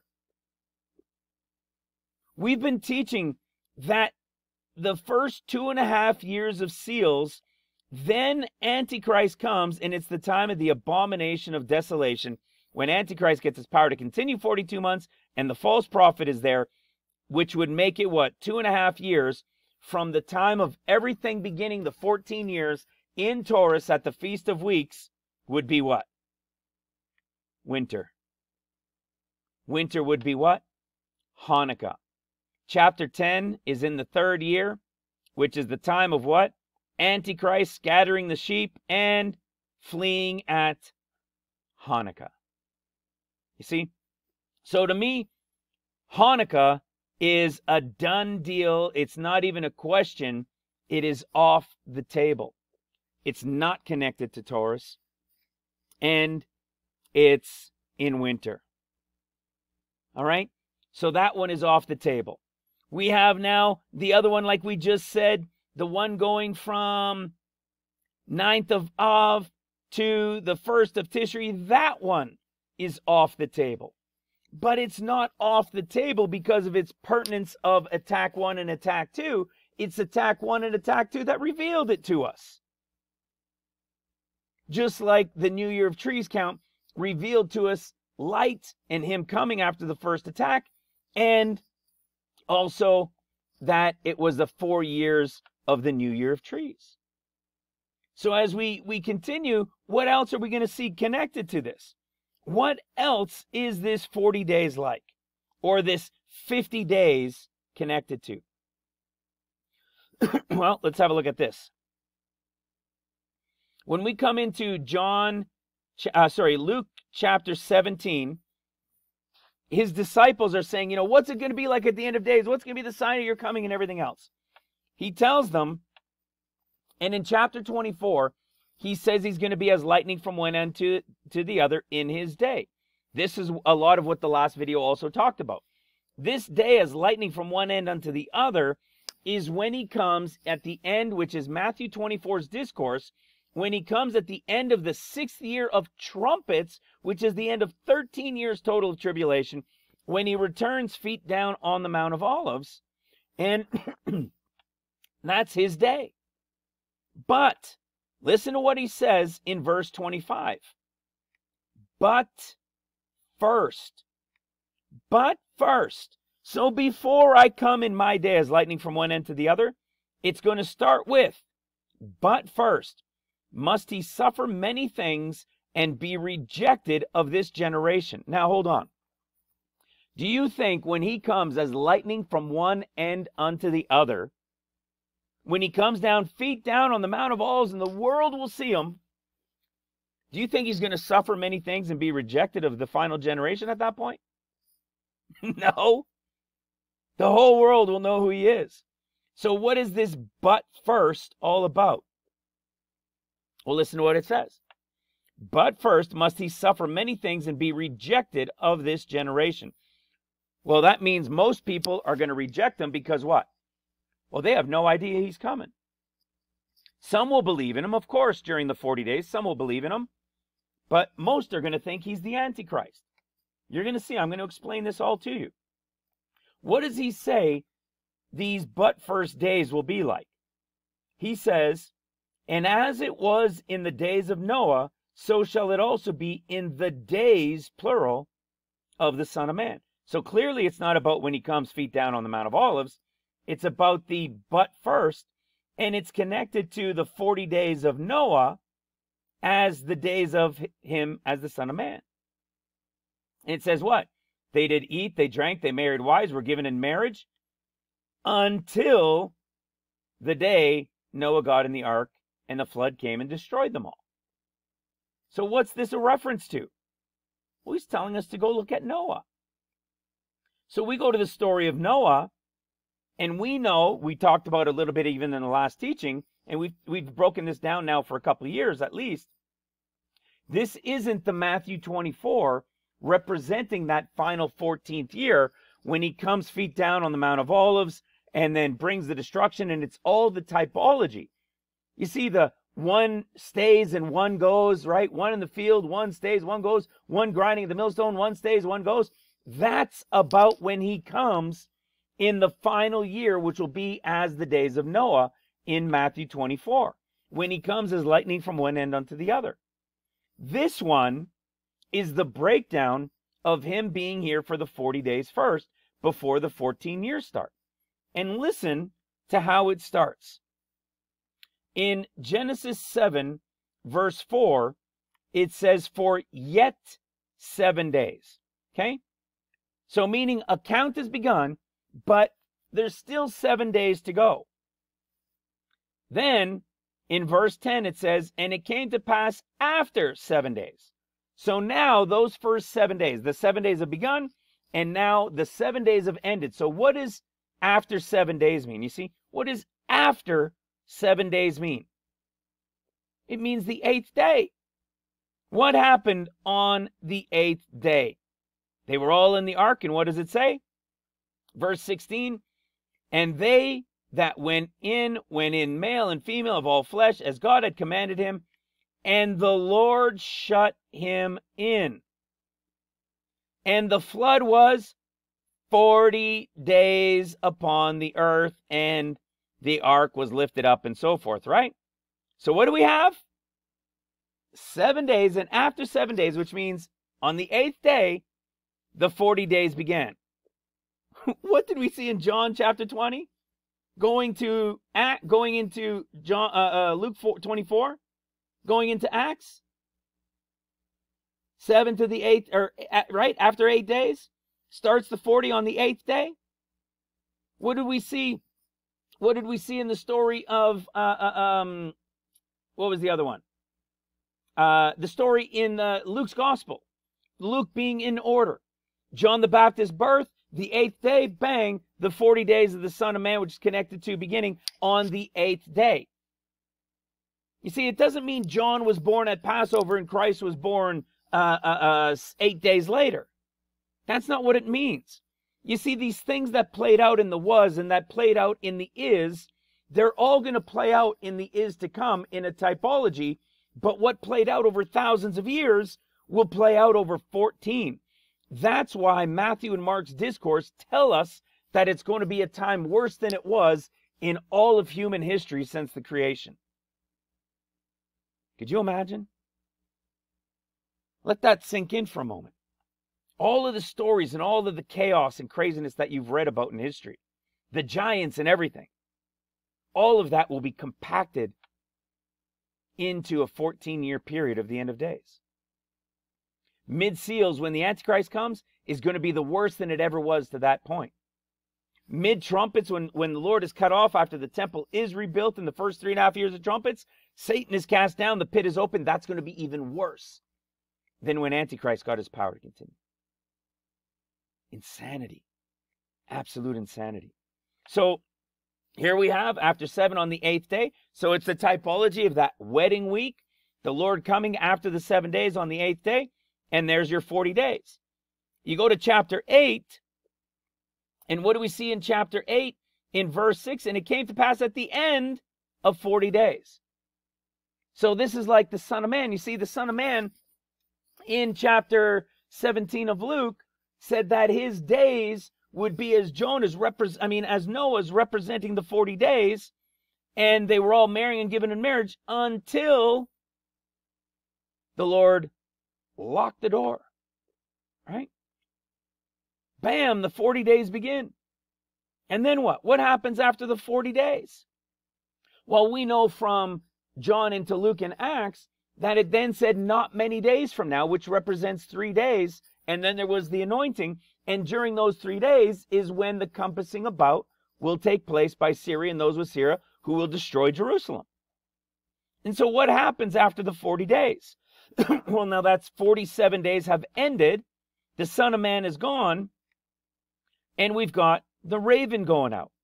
Who does the raven represent? The Arab, right? Dusky hue because of the darker skin complexion. You see? A dusky glow, the covering texture. It's their skin. And it's Arab. This is representative of Ishmael, who brings about the second attack that represented the 50th day, the second attack on Jerusalem, in relation to the 5th and 7th month one. You see why it was important? It's giving us understanding of how it all blends together. Every piece of these 50-day counts has a connection to how it will play out. So what happens when the raven goes out? Well, the 40 days of the Son of Man are done, and there's going to be a compassing about, a surrounding that takes place before the attack. And before the attack, what happens on the 50th day? The dove goes out first. Jerusalem is being compassed about by the raven, by the Arab, by Syria, by Assad. But he's not going to attack until the anointing of the Holy Ghost, which is the dove, on the 50th day. Once the anointing has happened, what happens? The dove leaves. The dove, in this case, is pulled into the ark. The Holy Ghost goes to heaven. When does the Holy Ghost go to heaven? On the 50th day. And what immediately happens at that point? The 14 years begin. Look, 7 days as years, and then yet another 7 days as years. These first 7 as we recently showed, the second 7 for stayed literally means just wait. But the beginning of the first 7 is the tribulation beginning. So when the dove leaves, the tribulation of the 14 years begins, represented as 7 days as the 7 years of seals. When these 7 days or 7 years are done, look at what you see. The Holy Ghost goes out again and plucked off. The word plucked is harpazo in Greek. It's the olive branch that was grafted in, right? The Gentiles that were grafted in, bang, plucked off. It's the great multitude rapture. Then you got 7 more days is 7 more years. And when those 7 days or years are done, it's the 600th or 6,000th that's over. And it's the first year, first day, first month of the 6,000th year. The Jubilee. It's incredible. So what do we see? Before the attack, which begins right at the beginning of the 14 years after the dove is left, bang, the attack happens. We're seeing the same storyline again. And he told it to us. It was revealed in this incredible revelation, excuse me, by him telling us, but first. What was the clue for us in this but first? The clue was twofold. It was going back to Luke chapter 21, where in Luke chapter 21, they asked Jesus, and he said unto them, meaning he's not talking to Luke's group, he's talking to the Mark and Matthew. He said unto them, like he overheard. You only have black letter words written in 2 places in Luke's discourse, showing that it's not pertaining to this 40, 50-day period of time of Luke's discourse, but represents the end of the 50 days. Look at what it says. Excuse me. Then said he unto them, nation shall rise against nation, and kingdom against kingdom, so on and so forth. What is this? This is the red horse rider. It's not the white horse rider. You see, when you go to Mark's discourse, where does the actual tribulation begin? Okay? Look at what it says. For nation shall rise against nation, kingdom against kingdom. Bam! This is the beginning of the 14 years in Mark's discourse. There's no black letter words. It starts at the red horse. Now, does it start 50 days earlier? Absolutely. But it's not, it's a beginning 50 days earlier, but it's kind of like just the end of what the is, right? It's the end of from Christ to the pre-trib escape, but it's only the beginning of the end. Okay? It's the end, but the beginning, okay? But not fully started. It's not until the time of the red horse rider and the attack on Jerusalem that's connected to the 50th day after the anointing and they go out from Jerusalem, that starts the 14 years. That is the beginning of the end, you see? It's kind of like the end of the beginning and the beginning of the end. Okay? Remember, the first will be last, the last will be first. So if first is last and last is first, you also have this play on it within the name of Christ. The Alpha and the Omega, right? Wait till you see what we're going to show about that. It's going to blow your mind. The first shall be last, the last shall be first. There's the Aleph and the Tav and the Aleph. It's so wild, okay? So this is where you see the actual tribulation beginning. In relation to the first attack, when it goes nation against nation, which is at the beginning of the 14 years, not at the beginning of 50. So when he was telling them in Luke 17, that he said, but first, when we come back here and we see that he says nation against nation, he's talking to them. He then says in verse 12, but before all these, hello.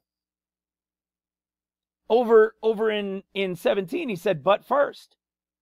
So before it all begins, there's a but first, or but before all of these. So before the red horse rider of nation against nation, there's a but before, which means if we're following this in this time where we are right now, he's saying but before. Now, does that count? Is he saying but before? Does it start at the beginning of the 50? Or does it start at the 40? The beginning of the 40?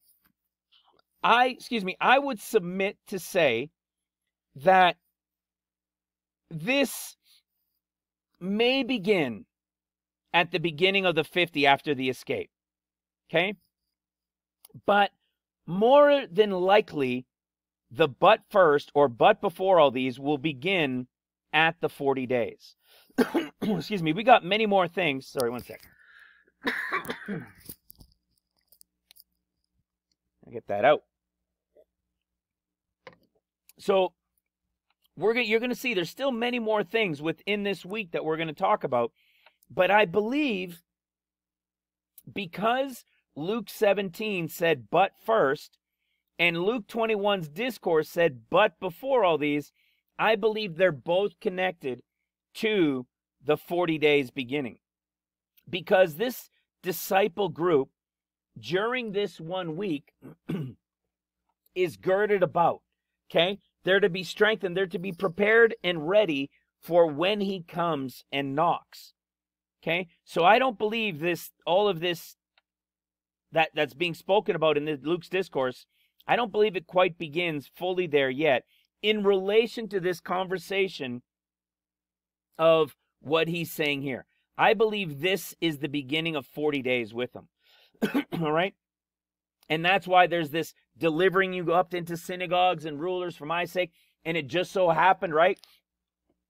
They wanted to pass a bill to stop Christians from preaching that they would imprison them. It didn't pass, but don't you think that all they got to do is say, bam, they could have a group of them say, let's do it, because there's going to be chaos in Jerusalem, right? Millions of people will have vanished. Northern Israel will have been attacked. And then all of a sudden, they're going to think all these crazies with Christians who are there, who are the worker bride, remnant bride with the Son of Man, declaring this destruction that's coming upon them. But the world, as he said in Luke 17, is going to reject him. They're not going to believe he is who he says he is. And we're going to talk more about that. And look at what happens. They're going to be betrayed. Some are going to be put to death. And listen to what he says in verse 20. And when you shall see Jerusalem compassed with armies, know that the desolation thereof is near. Let them which be in Judea flee to the mountains, and let them which are in the midst depart out, and let not them that are in the countries enter hereinto. For these be the days of vengeance, that all things which are written may be fulfilled. But woe unto them that give suck into those days, and to them, unto them that were with child, and to them that give suck in those days, for there shall be great distress in the land, and wrath upon this people, and they shall fall by the edge of the sword. Remember that. And they shall fall by the edge of the sword, and they shall be led away captive into all nations, and Jerusalem shall be trodden down of the Gentiles, until the times of the Gentiles be fulfilled. That's the end of seals. 7 years it's going to be trodden down. 7 years this tribulation of this portion is then going to take place. When does it begin? A compassing about. What did he say he would do?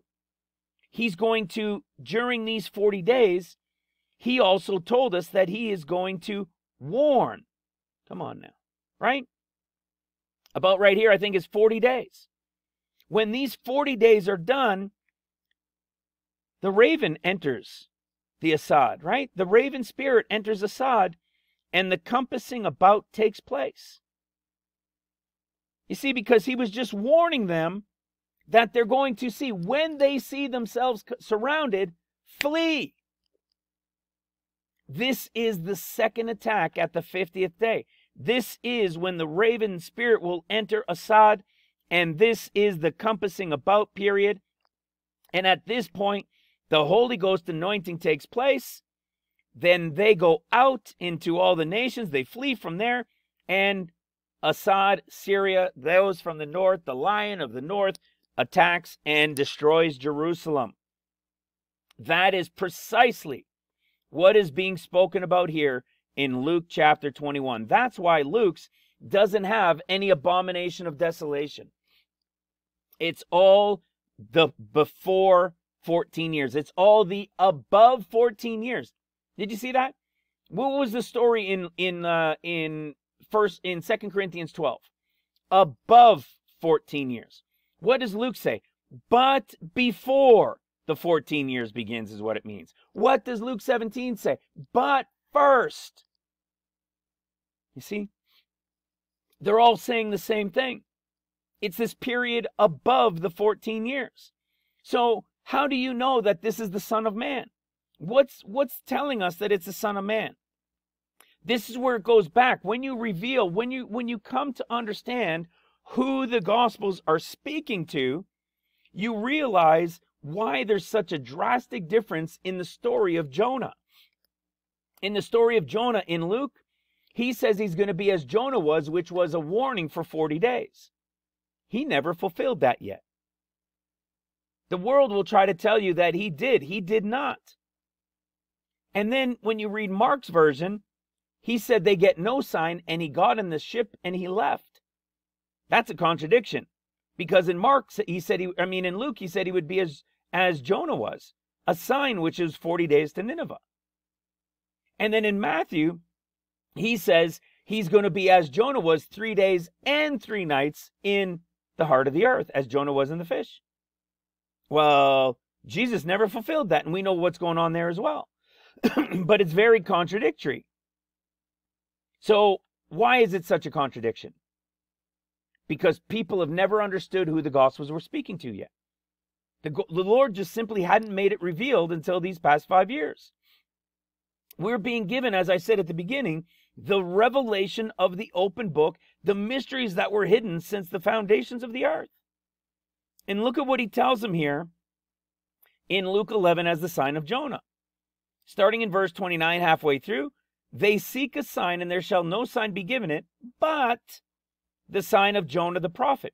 For as Jonah was a sign unto the Ninevites, so shall also the Son of Man be to this generation.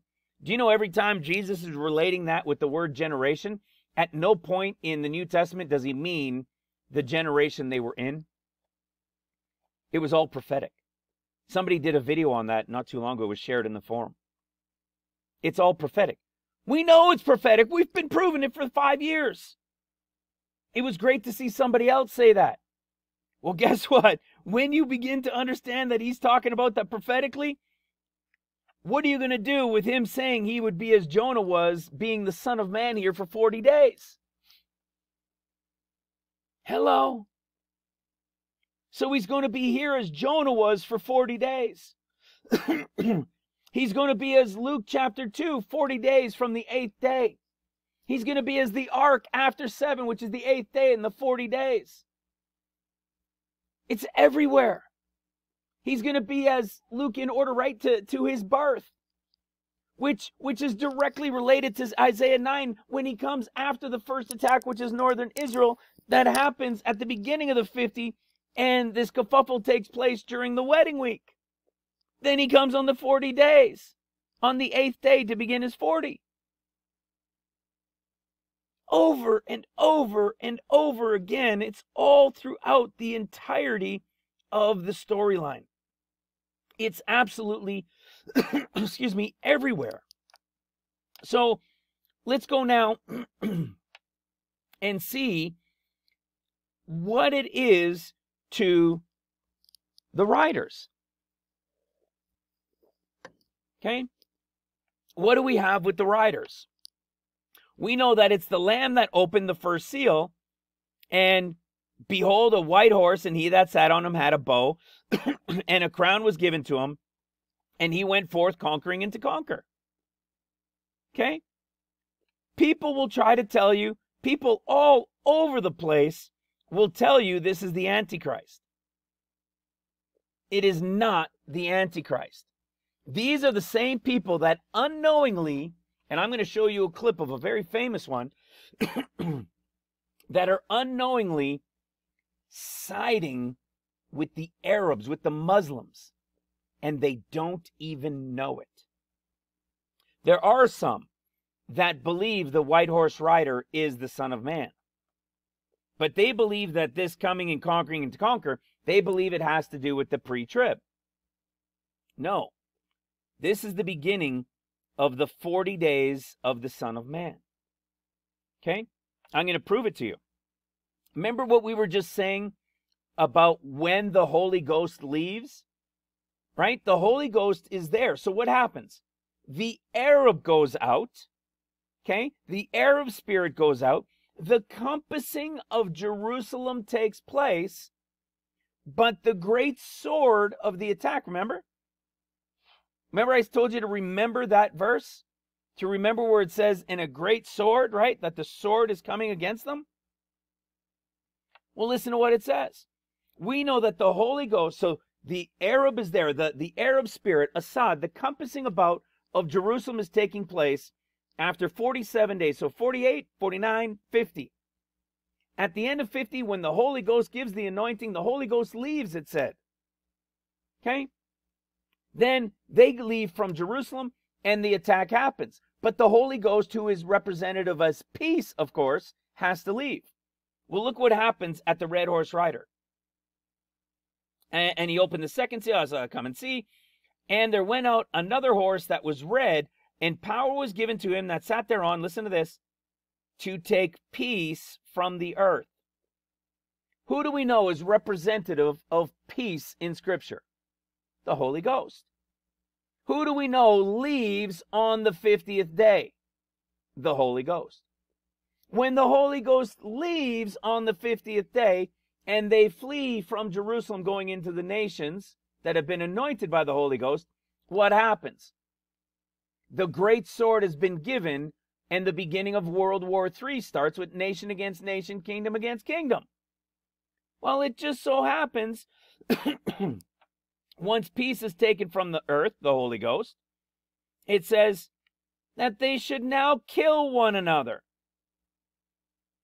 Is not kill one another, nation against nation, kingdom against kingdom, neighbor against neighbor, people against people.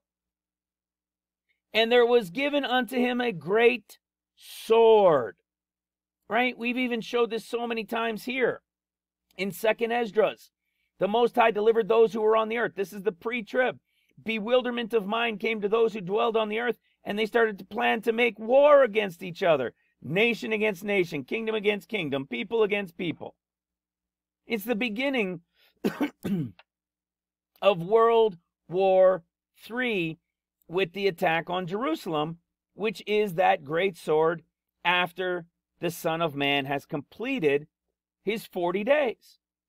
In fact, I'm going to show you more that this white horse rider is the Son of Man.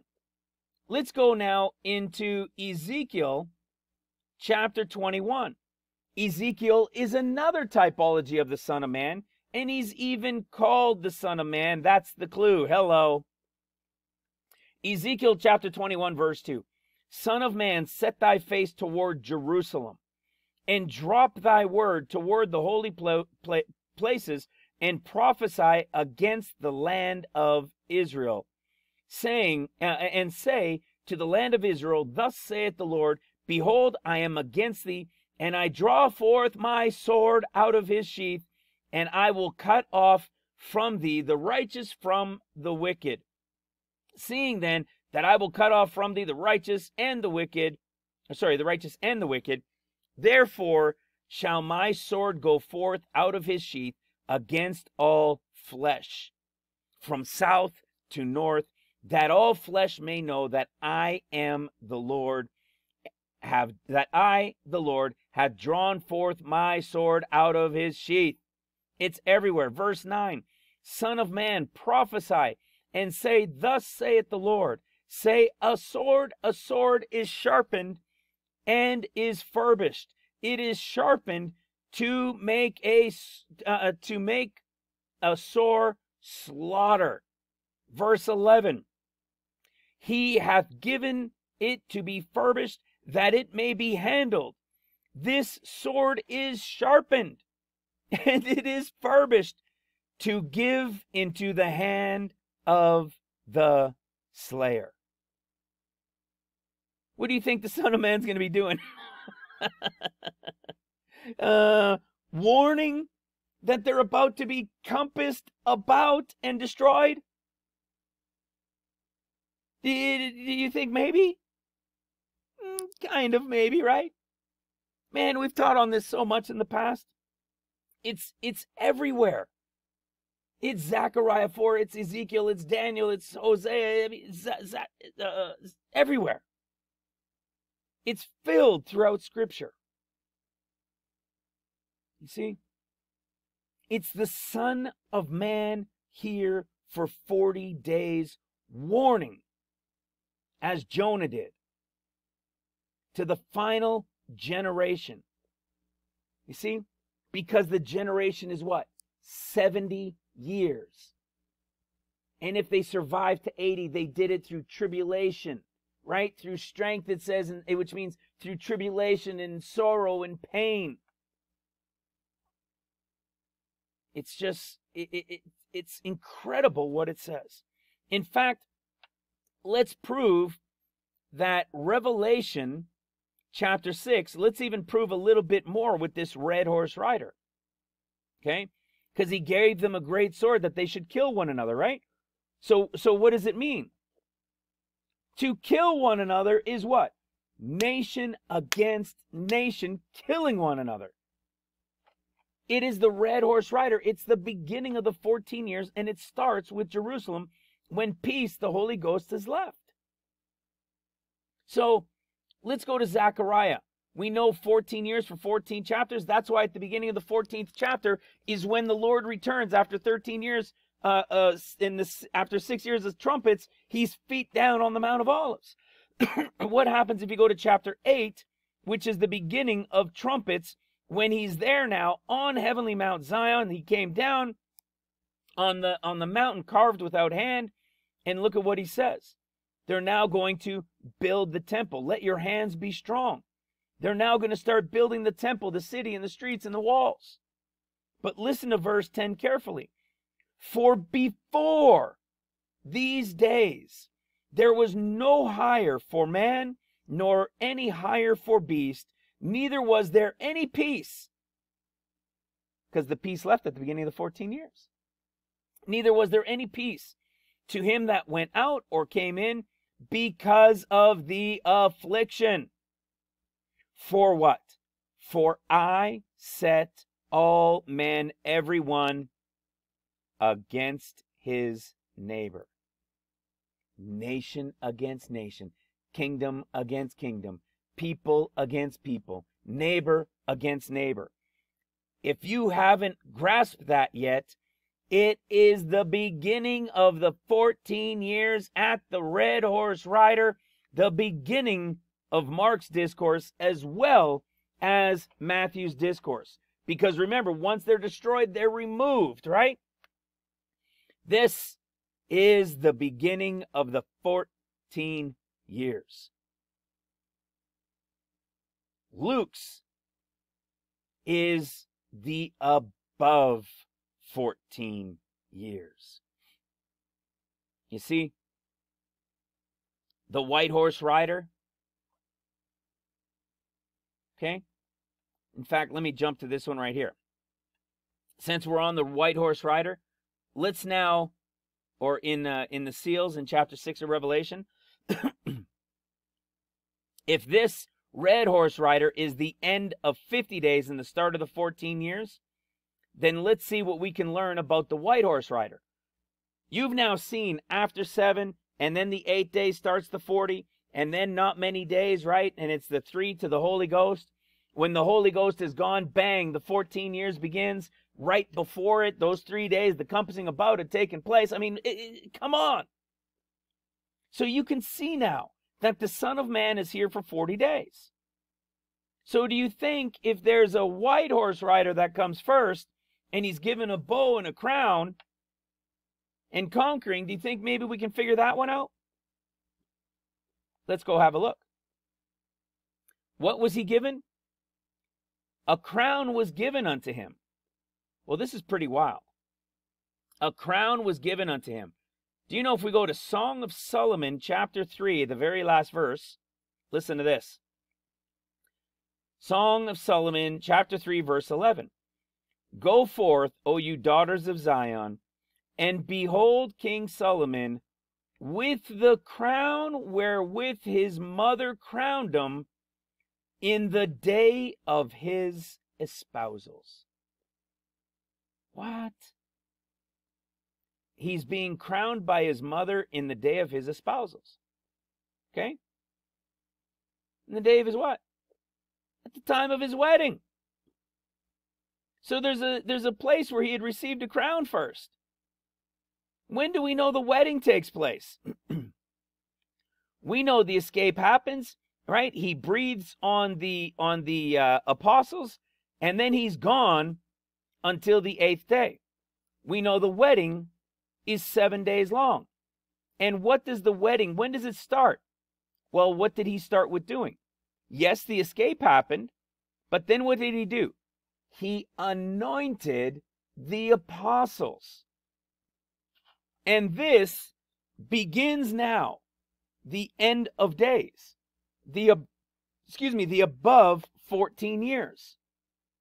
Okay? This is now. What was is past, what is over, and it's now the beginning of the is to come right here on day 1 of the 50. Okay?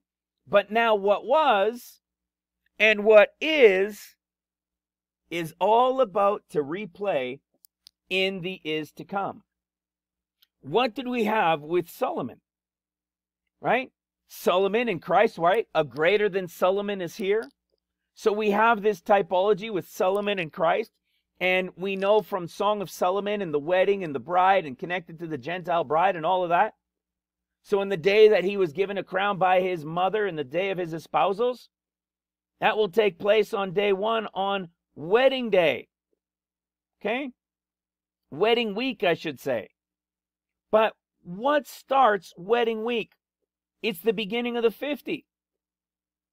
What is the beginning of the 50? Watch this. It's from the Ministry Revealed book. Okay? These are the 7 stages or the 7 portions, right, of church history and the is to come. So what do we have? We have the Old Testament, what was. We have the New Testament that we're still in right at the very late stage of Laodicea. Okay? This is the is. And of course, the 7 churches and their descriptions is the is to come. We've revealed the revelation of the 7 churches in the is to come. It's in the book and it's in the video, in one of the videos in the description. So what do we have? Ephesus, represented Ephesus, the church of Ephesus, is the apostolic church. Do you know what that means? He begins by anointing the apostles. When does this start? Day 1 of 50. When he what? Like John chapter 20? When he breathed on the apostles at the beginning of 50. Excuse me. It's the beginning of the apostolic age starting. The escape has happened. These guys are breathed on, and the new apostolic age has begun. What is taking place during this start of this represented Ephesus, church of Ephesus? Now, the apostles are going to remain definitely through all of seals, at least. Okay? But their represented portion is the first week. And look at what it's called from the Old Testament. The day of Israel's espousals. What did we just read in Song of Solomon 3:11? That he was given a crown by his mother in the day of his espousals? He was given a crown by his mother in the day of his espousals. And when we come to Revelation chapter 6, we could see that he had been given a crown. See, and a crown was given, past tense. A crown had already been given to him. When do you think it was given to him? During the 7-day wedding week before he came as the white horse rider, as the Son of Man.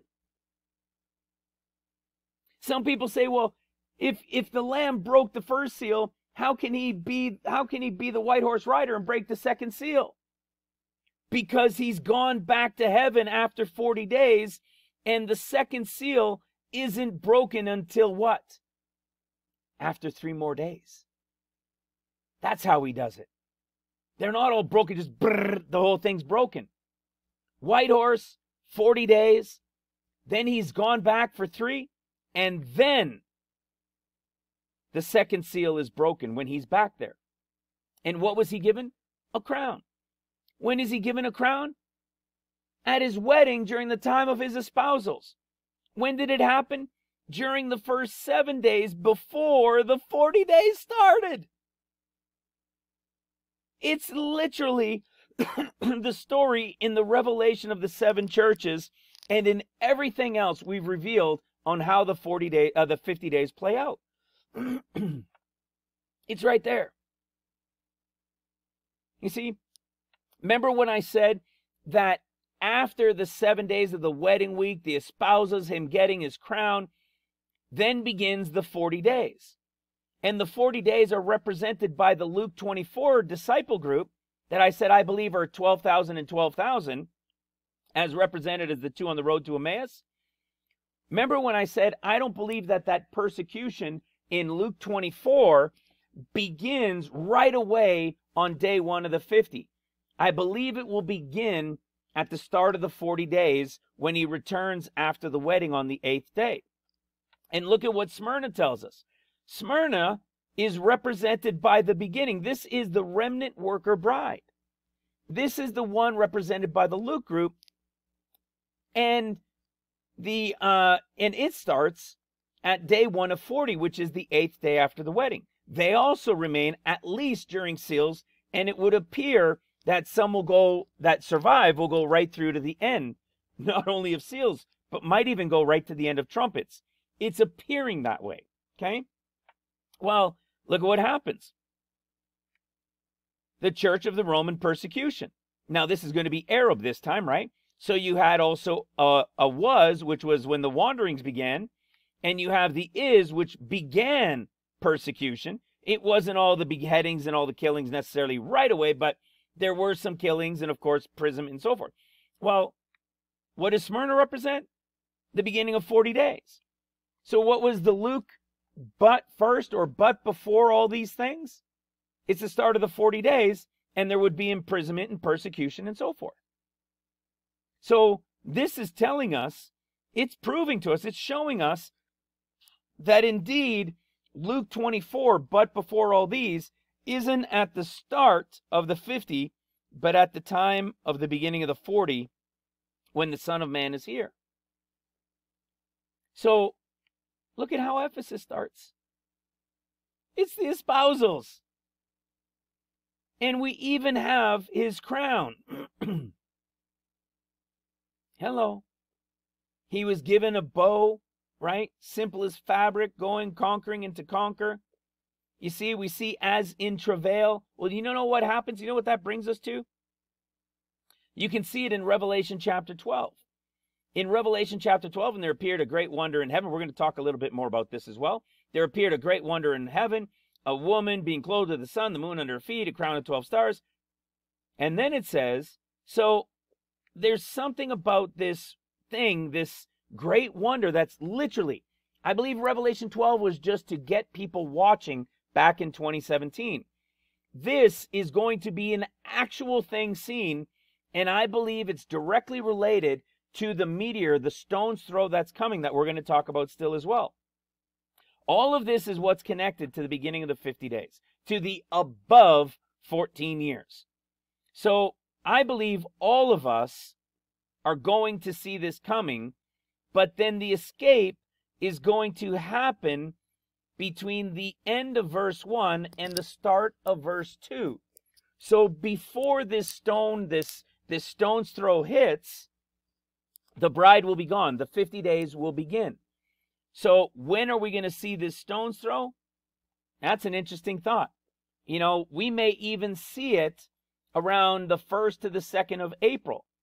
Okay? Interesting, because the 1st of April, yes, it's April Fool's, and we know what it meant historically as the beginning of the year and why it was April Fool's and the fish and everything else. But we also know that April Fool's is actually the 10th of Nisan, when the lamb is to be prepared, right? When they would bring the lamb into their home, and it's the time to prepare. So it would be very interesting, and it wouldn't surprise me if we may, I'm not saying we will, but if we may, it may not be the first, maybe it's between the 1st and the 3rd or 4th of April, that we would see this stone's throw, okay, a meteor. And that before it hits, the bride will be gone. And how do we know this? Well, we saw this word for travail, but listen to what it says in verse 2. And she, being with child, cried, okay, cried, travailing in birth. Listen to this. Travailing in birth, okay, and pain to be delivered. Watch this. Let's go to Mark 13. And in Mark 13, see, these are the beginnings of sorrows. See, 56:04. It's all connected to this travail and then the pain. All of this is the beginning of tribulation. Okay? But now watch this. In Revelation chapter 12, it says, and she, being with child, cried, travailing in birth, comma, and pained to be delivered. Okay? I know we just recently shared this in a video, but I want everybody to see it in this one because it's all part of the above 14 years. In Isaiah 66, verse 7, it says, before, we're seeing a lot of that, aren't we? Before, above, but first. Before she travailed. Well, we just saw the first thing to happen in Revelation chapter 12, verse 2 is travail. So before she travailed, she brought forth. What do you think that means? That means even before the 40 days of the Son of Man, she brought forth. Hello. Before the 40 days of the Son of Man, which represents travailing, she brought forth. You see? What does it represent? It represents, just like Paul said, related to the Luke portion of the pre-trib, that was what? As one born out of due time. So there was no travailing. It was like a preborn baby, a premature baby came early. There was no travail or anything. So before the travailing, she brought forth. And then look at this. Before her pain, which means during the travailing, but before the pain, she was delivered of a man-child. Who is that man-child? It's the representation of the Son of Man here for 40 days. Look at this. So before she travailed.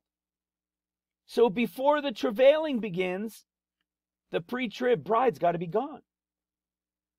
Which also means during the travailing is the representation of the Son of Man being here for 40 days. Because the travailing, it said travailing, and it said that before the pain came. Well, the pain is what follows next. So before the pain, which means during the travailing part, is when the Son of Man is here for 40 days.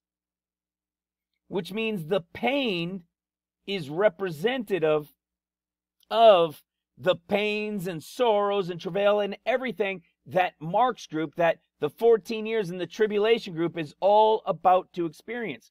Because they're not only going to experience being here for the 40 days, they're also going to be here for the pain to be delivered, which represents the first 2.5 years of seals of World War III, before the next sign, which is when Antichrist will get his power to continue for 42 months, to the end of the 6th seal, a third of the stars, and then what do you see? After the 6th year of seals, the man-child who was to rule all nations with a rod of iron, and her child was caught up.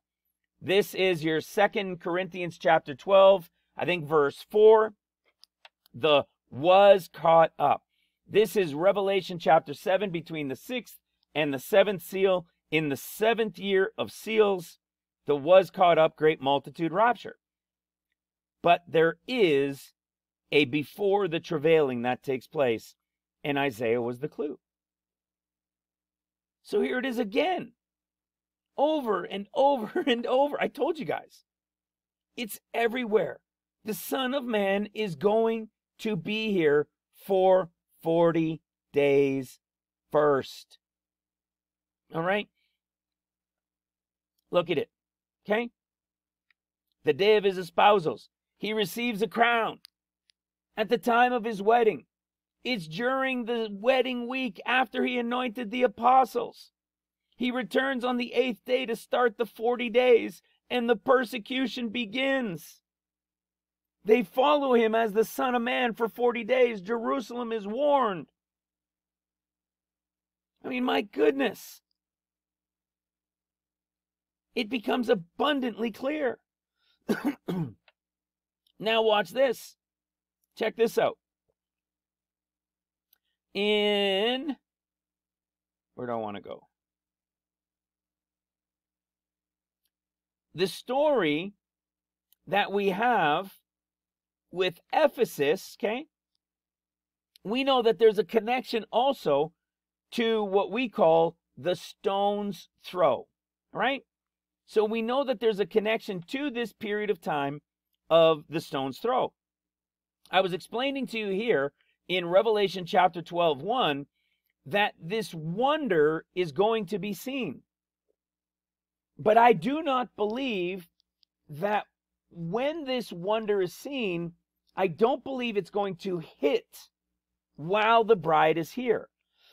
In fact, let's have a look at Luke 21 again.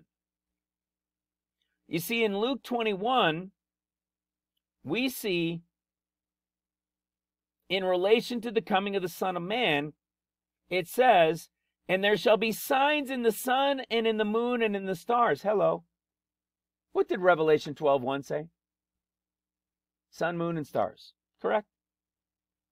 And upon the earth, distress of nations with perplexity, the seas and the waves roaring. Okay, chaos. Things are starting to go a little bit crazy on the earth. Men's hearts start failing them for fear of looking after those things that are coming on the earth. For the powers of heaven shall be shaken. And then shall they see the Son of Man coming in a cloud with power and with great glory. Who's going to see him? You see, I was torn in the past whether this was only the remnant worker bride that would see him coming to start his 40 days, or whether this is him coming to remove, right, to get his pre-trib bride. I believe it's got to be the pre-trib bride, which means we're going to see this first, which lines up with Revelation chapter 12, seeing that sign coming first right before the escape. Because listen to what it says. And when these things begin to come to pass, then look up and lift up your heads, for your redemption draws nigh. Okay? It's the deliverance of these people. He's coming to deliver those who are upon the earth, right here. When the Most High will deliver those, okay, that pre-trib, those who are in Christ, Spirit-filled, he's coming to deliver those who are upon the earth. Which means we should expect to see this. We're looking for a stone's throw to be seen, but not experience the effect of it hitting. So when we were saying here in the context of when it's going to come, we'd be looking at somewhere between here to like here. Somewhere in this range, and we're talking about a week or so that we may be witnessing this come. I think it's probably most likely going to be somewhere, like this range right in here, right? Maybe around here. But we might start to hear whispers of something being seen by this Saturday. Watch this. So we see that Revelation 12:1 portion comes first, okay?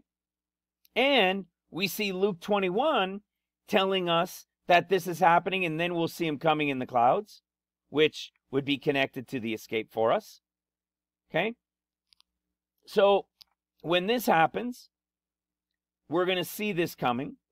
Well, now knowing what we know about it not being connected with a 50 to the New Year trees, not being connected with a 50 to Tishri, but actually being connected from the resurrection to the Feast of Weeks, then it's starting to make a lot more sense why Luke 22, which is right before Passover or after they've had the meal, why he talks about being a stone's throw away. We've shared on this and we've done a number of videos over the years about this. Only in Luke's gospel do you see this conversation of him talking about being a stone's throw away. Isn't it strange? He knelt down to pray, and you see the story in various ways in Matthew, Mark, and Luke. And only in Luke's. Again, there's never a condemnation to this group, right? This is the disciple worker group as well. But listen to what it says. And he was withdrawn from them about a stone's cast or a stone's throw away. It's only used one time. Why on earth do we have this one little saying here that he was a stone's throw away? We know what it means. We've revealed this prophecy because it is prophecy revealed in the Gospels. This is the Revelation 12:1 sign. This is the Luke 21, men's hearts failing them. But what did he say? When you see these things begin to come to pass, look up and lift up your heads, because your redemption is at hand. And when does this happen? Right before he's taken into the hands of sinful men. This begins, according to this is why I say maybe there's something here, because the 10th is when they bring in the lamb to prepare it. However, when this happened, it was right in here. It was right in this range right here. Okay? Right in this range was where this conversation of him saying he was a stone's throw away would take place. What's a stone's throw away? It means I'm not too far. I'm on my way. I'm just a stone's throw away. And it just so happens Luke 21 is saying that men's hearts are going to fail them, and turbulence and chaos is going to start breaking out. But all you got to do is look up, because your redemption's at hand. I'm only a stone's throw away. Isn't he the stone, right, that the builders refused, is now become the headstone of the corner? Do you know that if we go into Psalms, this was just again recently shared with me. I remember seeing this a long time ago. But do you know Psalms 18, again, Psalms 18 and Psalms 118 are connected to the beginning of this 50-day period of time. You see, compassed me about, they've rejected me, the Lord save me, right? And what does it say? Verse 18, the stone which the builders refused has become the headstone of the corner. Isn't that interesting? Because this is representative of the first 7 days of that beginning of the 50 days during that week. We discussed this many times and showed the clarity of the events that take place during the first 7 days. And we showed it from Psalms 18, again, like Hosea, like Zechariah, like John, these chapters to years right here. These are the events taking place during that week. Because why? When the stone lands and the chaos and stuff, right? And this chaos breaks out, look at the waters, the foundations of the earth are going to be seen. It's going to be chaos. He's going to rescue a group when he comes on the 8th day. He's going to reward them according to the cleanness of their hands. These are the workers. He's going to give them strength. He's going to be their light in the darkness. He's going to enlighten them. He's going to give them his light. Hello? And that's why these guys are going to have power. Because it's for the power of the end of days. But you know what's interesting is we know, 18 is the same, but so is 1:18 in the chapters to years, the same way as the others are. Do you know that 1:17 is the middle of the Bible? Like the end and the beginning? Isn't that wild? So you can look at this like being the very beginning, the escape at the start of the 50 days before the destruction, the chaos that starts after the escape of the bride. Oh, praise the Lord, all ye nations. Praise him, all ye people. For his merciful kindness is great toward us, and the truth of the Lord endures forever. Praise ye the Lord. The shortest chapter in the Bible, and it's the dividing verse or the dividing chapter of the entire Bible of 66 books. Isn't that wild? Because 1:18, as we have taught, begins the chaos after the escape. Pretty wild, isn't it? Just another one of those things. Just another little piece tied into this. Well, don't forget, once the anointing of the breathed on anointing of the Holy Ghost by Jesus on the apostles takes place, the 50 days will have begun, and this is represented by the first 7 days, right, during the wedding, and this is represented by the beginning of the 40 days, even though they both remain during seals at least. This Ephesus, which we have shown, is connected to the stone's throw, excuse me, to the stone's throw, which is why it's interesting that it's only in Luke, and that the bride would also, everybody would see it coming. We have this stone's cast, right? The stone's throw. And what happens in 23? Again, it goes to the crucifixion story, and then it goes to the resurrection story. You see, connected to the 50 days, and in particular, the events of its chaos and its hitting is going to be during the 7 days. You want to know what's wild about that? When it hits, it's connected to the time of Ephesus, the church of Ephesus, the beginning of the new apostolic age. And do you know what? You guys will remember this that have been around for a while. Is it Acts chapter 19? It's about Ephesus. And what did Ephesus do? Ephesus worshipped, they made a shrine, they made an image, right, of the goddess Diana. Okay? They made an image of the goddess Diana. Okay? The great goddess Diana of the Ephesians. Remember, the church of Ephesus. And what did they do? What did they make it from? Acts 19:35. It says of Ephesus, halfway through, how that the city of the Ephesians is a worshiper of the great goddess Diana and of the image which fell down from Jupiter. So what happened? Do you know what happened? They're worshiping a goddess from a thing that fell from the heavens. It was a meteor that they fashioned into this goddess Diana, which sounds very much like what?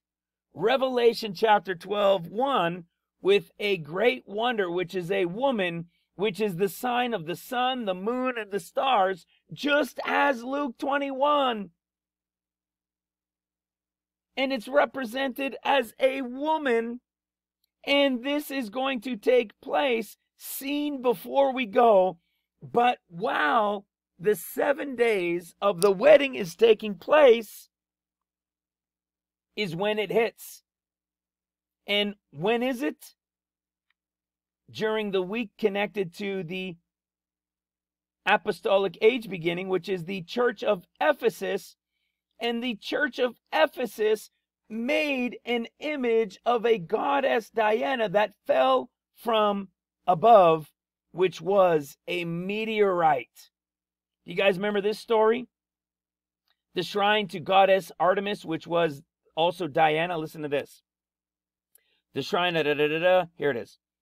That earliest temple contained a sacred stone, probably a meteorite that had fallen from Jupiter. This goddess Diana that they made, that the Ephesians in the time were worshiping, was all of these little breast-looking things because it was for fertility. She was carved and resembled, that's like a meteorite that has all these bumps on it, because Ephesus was struck by a meteorite. And Christ is saying he is a stone's throw away, and the chaos will begin when the stone hits during the 7 days represented during the time of Ephesus. Do you know nothing that I've said is made up? Do you know nothing is just blown out my butt? I'm walking through scripture after scripture after scripture after scripture to show you the entire storyline. Every single part and piece is related to the beginning of the 50 days, to the above 14 years. It's absolutely mind-blowing. It's absolutely over-the-top incredible. I'm getting close. I'm not quite done yet, but I'm close. Watch this.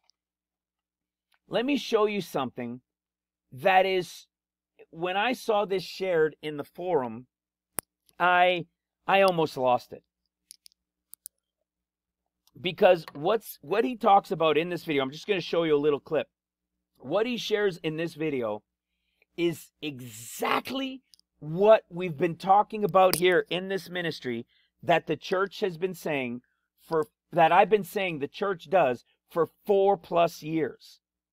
They believe, and they are going to believe, that the Son of Man, as he said, he is going to be rejected of this generation. We know the reason he's going to be rejected is because the entire church has been taught that Antichrist comes first. I'm going to show you a video from somebody who's very influential, with hundreds of thousands of people listening to him, agreeing with the Imam of who the Dajjal is. I almost lost it when I saw this. This is why. It is 100% absolute, unequivocal, the reason why in Luke 17, Jesus said, "But first must he suffer many things and be rejected of this generation, because they will all think that he is the Antichrist." You see, we've taught on this in the past, right? We've proven this.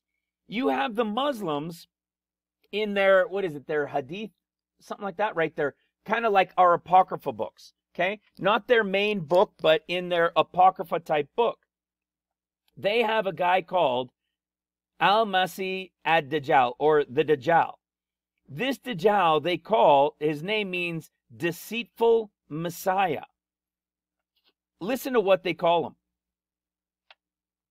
Dajjal, from the root of Dajjal meaning deceptive or liar, it means deceiver, a compound of Sasi, Dajjal, refers to the deceiving Messiah, a specific end-time deceiver. Okay? The Dajjal is an evil being who will seek to impersonate the true Messiah, Jesus. This is the Jews. I mean, this is the Arabs, guys. The Muslims, sorry. They say, listen to this, the Dajjal is not mentioned in the Quran, but he is mentioned and described in the Hadith literature. Listen to this. Like in Christianity, the Dajjal is said to emerge out of the east. Although the specific location varies among various sources, the Dajjal will imitate the miracles performed by Jesus, such as healing the sick and raising the dead, the latter one done by the aid of devils. He will deceive many people, such as weavers, magicians, right? Children of fornication. They go on to say that he is the Christian Antichrist. And do you know that virtually every Christian on earth is in agreement and they don't know it?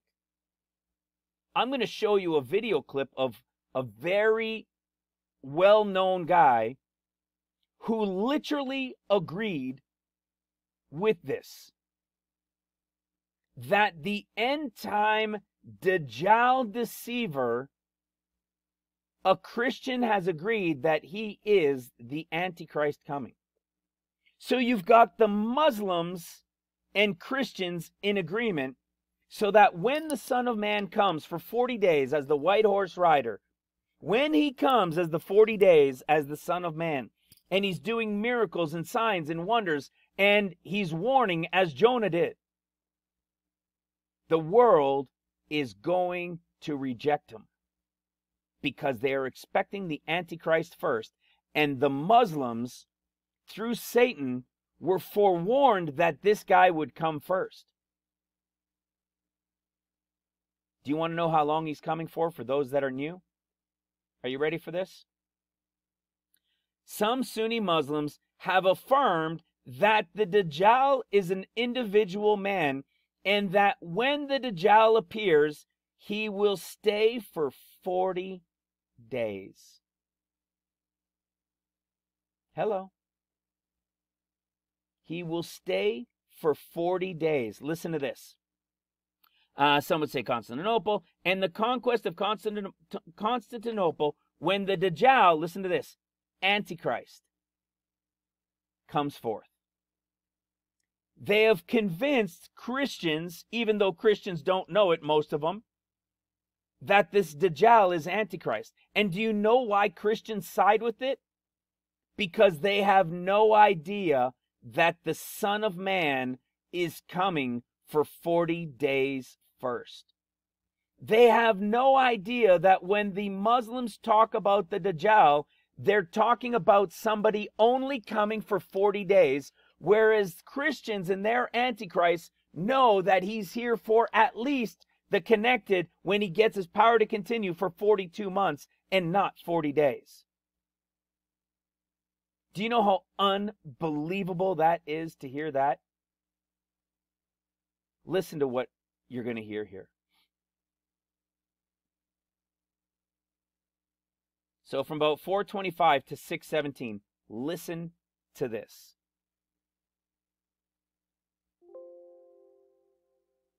This right here, just as I was doing the research on these different things there, I came across this video here from Umran TV, the English version here. How could Israel rule the world and take over USA and China? I think it's kind of interesting, some of the things that this Muslim cleric says. So I want to play a clip of that for you just so you can hear that as well. So let's listen in. Rule the world, that is take over the US. If China is the second largest economy now in the world. It is Dajjal who wants to rule the world. Okay? So he says, it is Dajjal who wants to rule the world. Now, Stephen Ben-Danoon, he doesn't know how to say the word that he said, but he just said it is Dajjal that wants to rule the world. Listen to this. The false Messiah. And he's taking the Jews for a ride. And it's the last ride on which they'll ever go.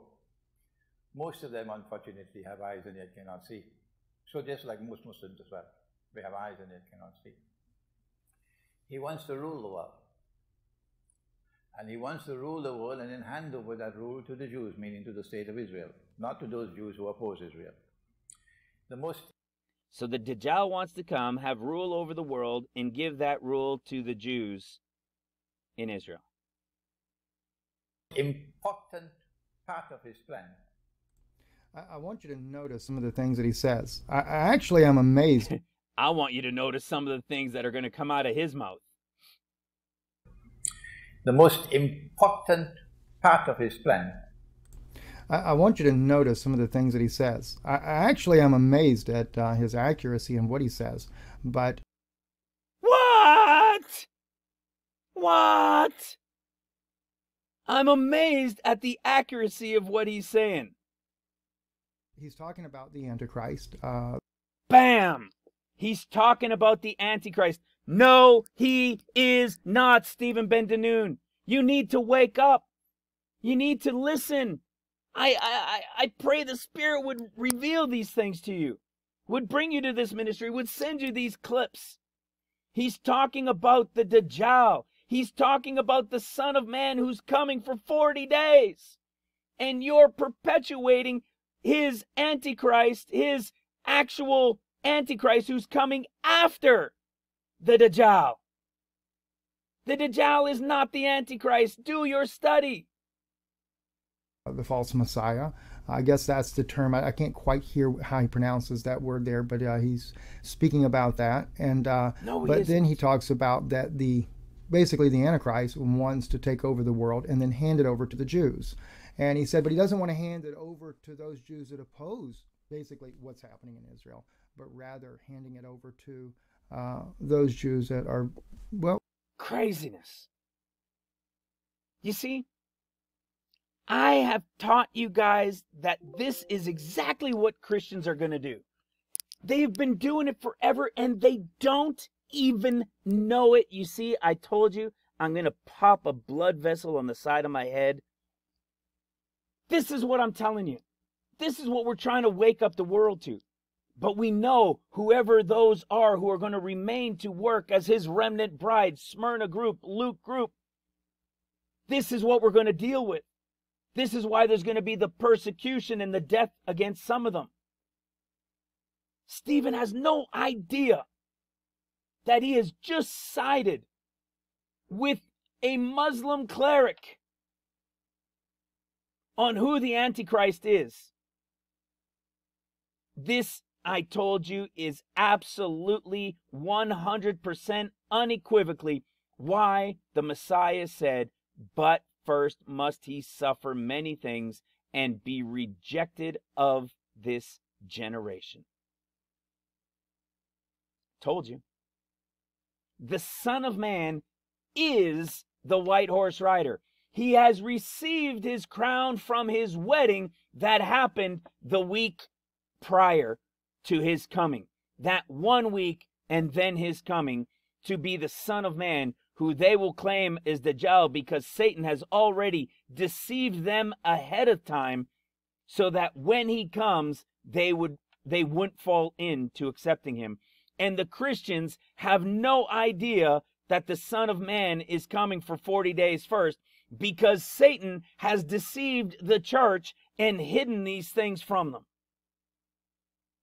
They will side against Messiah. And the church has no idea. I got to move on from this video. I'm just going to explode. It's unbelievable. You see, now let's bring it into some fun pieces, okay? Let's bring it back into the wedding story. Okay? And then we're going to finish this up with this Aleph and Tav, beginning and end. Okay? This is the typology, healing the man on the Sabbath. This is like a typology, the pre-trib escape. This is the wedding. We've shared on this a number of times lately. The wedding feast story is in Luke, it is not in Mark, and it is in Matthew. In Matthew, it's because there's two. There's the Gentile bride and the Jewish bride, okay? We know that, just like there's a Leah and there's a Rachel. Mark has nothing, okay? But in Luke's only, first of all, the conversation is different within Luke's and with Matthew's, and it's on purpose. But Luke's is the only one that also has a great banquet after the wedding feast. Okay? This is the wedding that the pre-trib group is going to at the pre-trib escape of day 1 of 50, which I believe is connected to April 7th this year. Okay? Depending where you live on the earth. I believe we're going to see the stone's throw first, but not be here for it landing. It will land while this wedding is taking place in heaven, and it will be 7 days long. When this wedding is over and the Son of Man comes to begin his 40 days, he is going to begin with having a great banquet for those for those remnant bride workers, the ones from Luke 24, the ones represented as the two on the road to Emmaus, who will have their understanding opened unto them. Those that some of them are going to die, but they will be part of the first resurrection. They are the seals workers. They are the house, or I should say the church of Smyrna. This is who he's having this meal with, where he is going to sit with them, serve them, and eat with them. Okay? This is precisely why I was showing you that earlier in Luke chapter 24, because only with this group does Jesus sit down and eat with them and serve them. This is a representation of the end-time Smyrna group that will be there with them for the 40 days. This is the group from Luke chapter 12. In Luke chapter 12, when he said, "Let your loins be girded about and your lights burning, and you yourselves like unto men that wait for their Lord, when he will return from the wedding. And when he cometh and knocketh, you may open unto him immediately." Listen to this. "Blessed are those servants whom the Lord, when he cometh, shall find watching. Verily I say unto you, he shall gird himself and make them to sit down to meat, and he will come forth and serve them." Wedding, returning from the wedding, sitting down and having a banquet meal with them. The only one that he does that with is that small flock, is that little flock from Luke. The little flock that's going to help bring in the great multitude of the big flock. This is them. They are the little flock worker group. And they're going to help bring in the flock, the whole flock, the rapture group. It's so everywhere. It's so understood. It's always been a simple matter of saying, "Lord, when is this going to begin? Where is your 70? Where is it going to end? Where are you counting from?" And the Lord revealed Feast of Weeks. Feast of Weeks is my year's end and the beginning of the year. Taurus, Aleph, is the beginning. And what was Tav, brothers and sisters? Tav is represented by the cross. When Christ was on the cross and he died and finished it on the cross, what did he say? What did Christ say on the cross? Let's go to John chapter 19. Jesus said only in John's that it is finished. Do you know in Luke's, we've talked about this a number of times, right? It's the differences in the Gospels and who they're speaking to. In Luke, he said, Father, into your arms I commend my spirit. That's the pre-trib. That's the bride of Christ taken. In Mark and in Matthew, he says, my God, why have you forsaken me? Forsaken means leave behind. Was Christ left behind? No, of course not. So what was the prophetic understanding? Mark and Matthew's group being left behind. Seals and trumpets. And in John's, he says, it is finished. So what happened in John? Jesus cries out, it is finished. So the cross is what? The cross means finished. And Taurus means beginning. But what else means beginning? The resurrection. Was the resurrection not a new beginning? Without the resurrection, if Christ had died on the cross and never resurrected, he wouldn't have been Christ. He could have done all of those things before. But without the resurrection at the new beginning, there would have been no beginning. He wouldn't have been Christ without the resurrection. So remember what I was saying? I was building this on purpose for you guys. The end is the beginning of the end. You guys remember that? Gospel of Thomas, right? Yes, it's an apocryphal book, remember? Verse 18. The disciples said to Jesus, listen to this, tell us how our end will be. Okay, he's talking about the end. Jesus said, have you discovered then the beginning, Taurus, that you look for the end, Tav, the cross?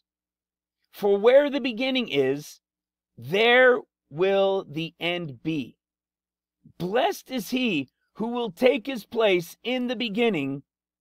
He will know the end and will not experience death.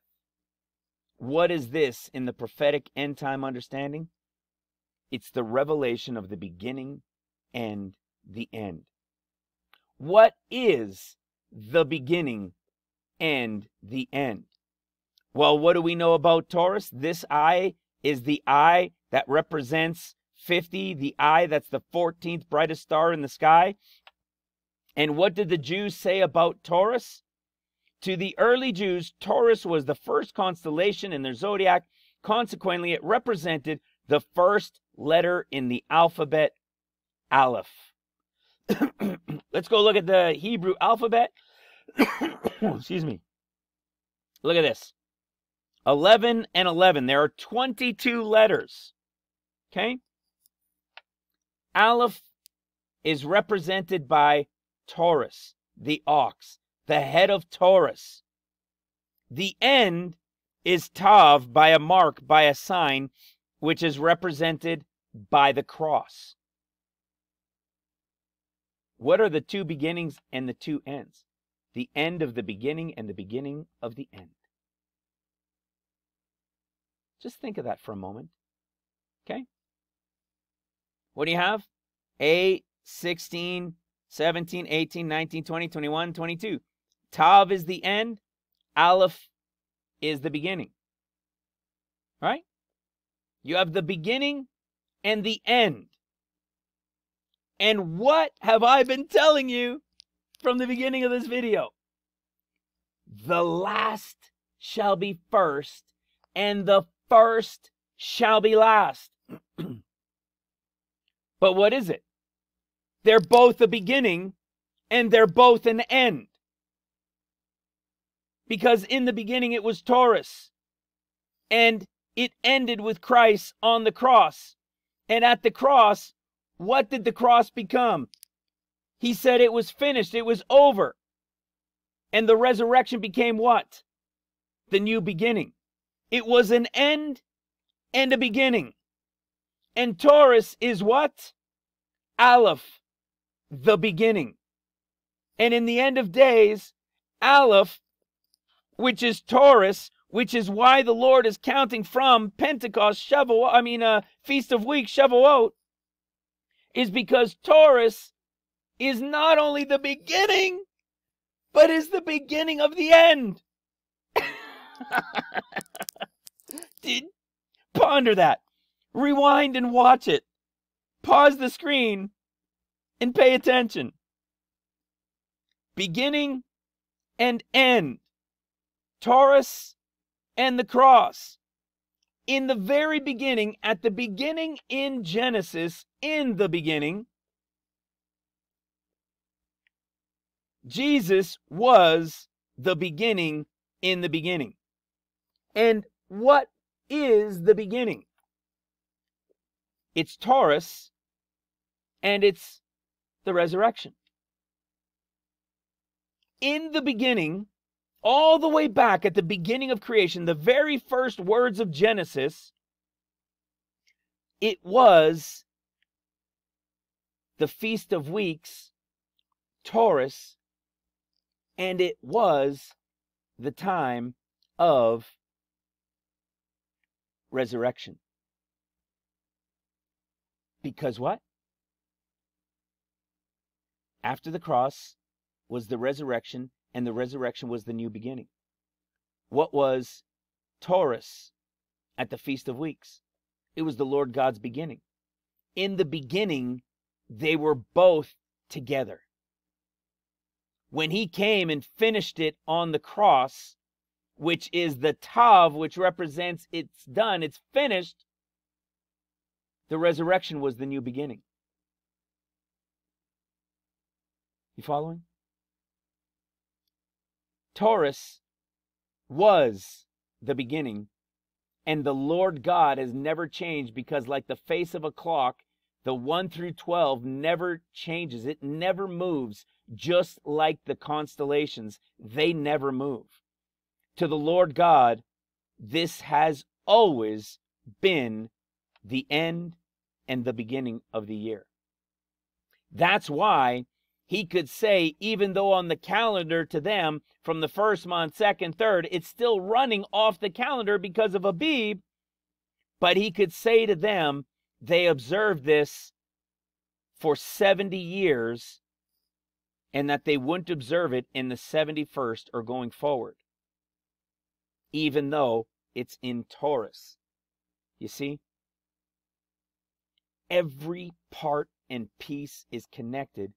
And the beginning from John 1 with the two beginnings is the same beginning as Genesis 1 in the beginning, because this beginning was Christ at the equivalent resurrection day, which was at the time of the Feast of Weeks.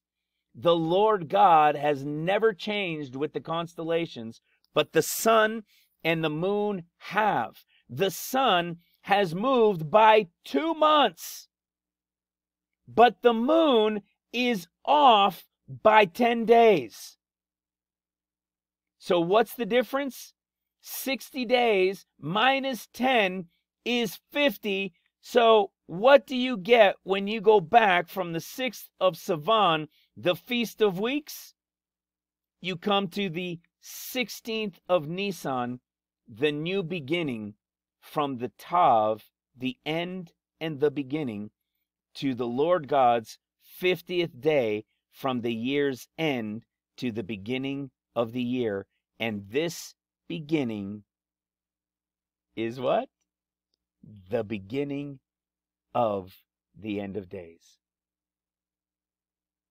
I hope you followed that, because it is over the top. The revelation and the connection to understand it is the truth. We're not looking for the 5th to the 7th month. We're not looking for Hanukkah to the feast, the New Year of Trees. We are looking to the Feast of Weeks as a 50-day count, similar to like a Pentecost, because in the end, the first will be last and the last will be first. The difference between the end of the beginning and the beginning of the end is 50 days, and it's resurrection to the Feast of Weeks, because our Lord is called the Alpha and the Omega, the beginning and the end, the first and the last. He is the Aleph and the Tav. He is the ox. He is Taurus, the head of Taurus, and he is the cross. The head of Taurus and the cross are divided or separated by 50 days from the resurrection and the new beginning from the cross. Brothers and sisters, it was always the 50 days to be understood from resurrection to Shavuot. The other mysteries were to show attack 1 to attack 2. They were to show the count of the years, and that when Christ comes, he's coming as light. Brothers and sisters, as I open this, we know that the 50 days will have a stone's throw. It will have an escape of the pre-trib bride of Christ. It will be a 7-day wedding that will have an attack in northern Israel at the beginning at the escape. During the 7-day wedding in heaven, the stone's throw will land and cause Psalms 118, chaos and destruction. This war that breaks out in northern Israel will be settled, I believe, during this time. When the 7-day wedding is taking place, the remnant bride will be aware and will be girded about and will be praying like crazy for his return at the 8th day, waiting for the knock. The apostles will receive the anointing also on the 50th day and will begin the greatest time of revival in human history in the midst of chaos. When the wedding is over and the Lord returns on the 8th day, he will briefly meet with those apostles and then will meet with those who were returning, who were waiting for him as the remnant bride disciples, as the Smyrna disciples, who will follow him, and in following him will begin with him serving them a meal and eating with them wherever this takes place. And the 40 days of the Son of Man will begin, and in those 40 days, there will be persecution against the workers. There will be a warning taking place. The world will be proclaiming him as Dajjal and Antichrist, while the Muslims are calling him Dajjal. They will side together against him, and those following him will be called and taken before synagogues and judges. They will be thrown into prison. Some of them will even be put to death as early as all of this. Then the Son of Man will leave, having warned Jerusalem that they're about to be compassed about. They will see themselves on the 48th day begin to be compassed about, as Syria, Assad, is indwelled by the raven spirit. He will compass them about. And on the 50th day, the anointing of the Holy Ghost will come upon those disciples who were waiting for the anointing that the Lord had promised them after he had opened their understanding as they were with him. They will receive power and an anointing from the Holy Ghost.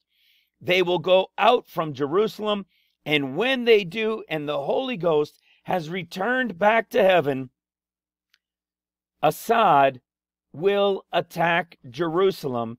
Jerusalem will be destroyed. The Jews will flee. Many will be killed.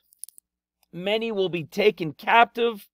And the 14 years of tribulation will begin at the end of the 50th day, at the Feast of Weeks, I believe this year, 2023, and the answer was revealed in the beginning, and the beginning, that in creation at the very beginning, the two were together, and they are separated now by exactly 50 days, which was the mystery that began it all above 14 years ago. Brothers and sisters, there was not a blip, there was not a glitch, there wasn't a stutter, a misstep. This was the revelation of the above 14 years, and I believe it is going to happen this year, 2023, Resurrection Day.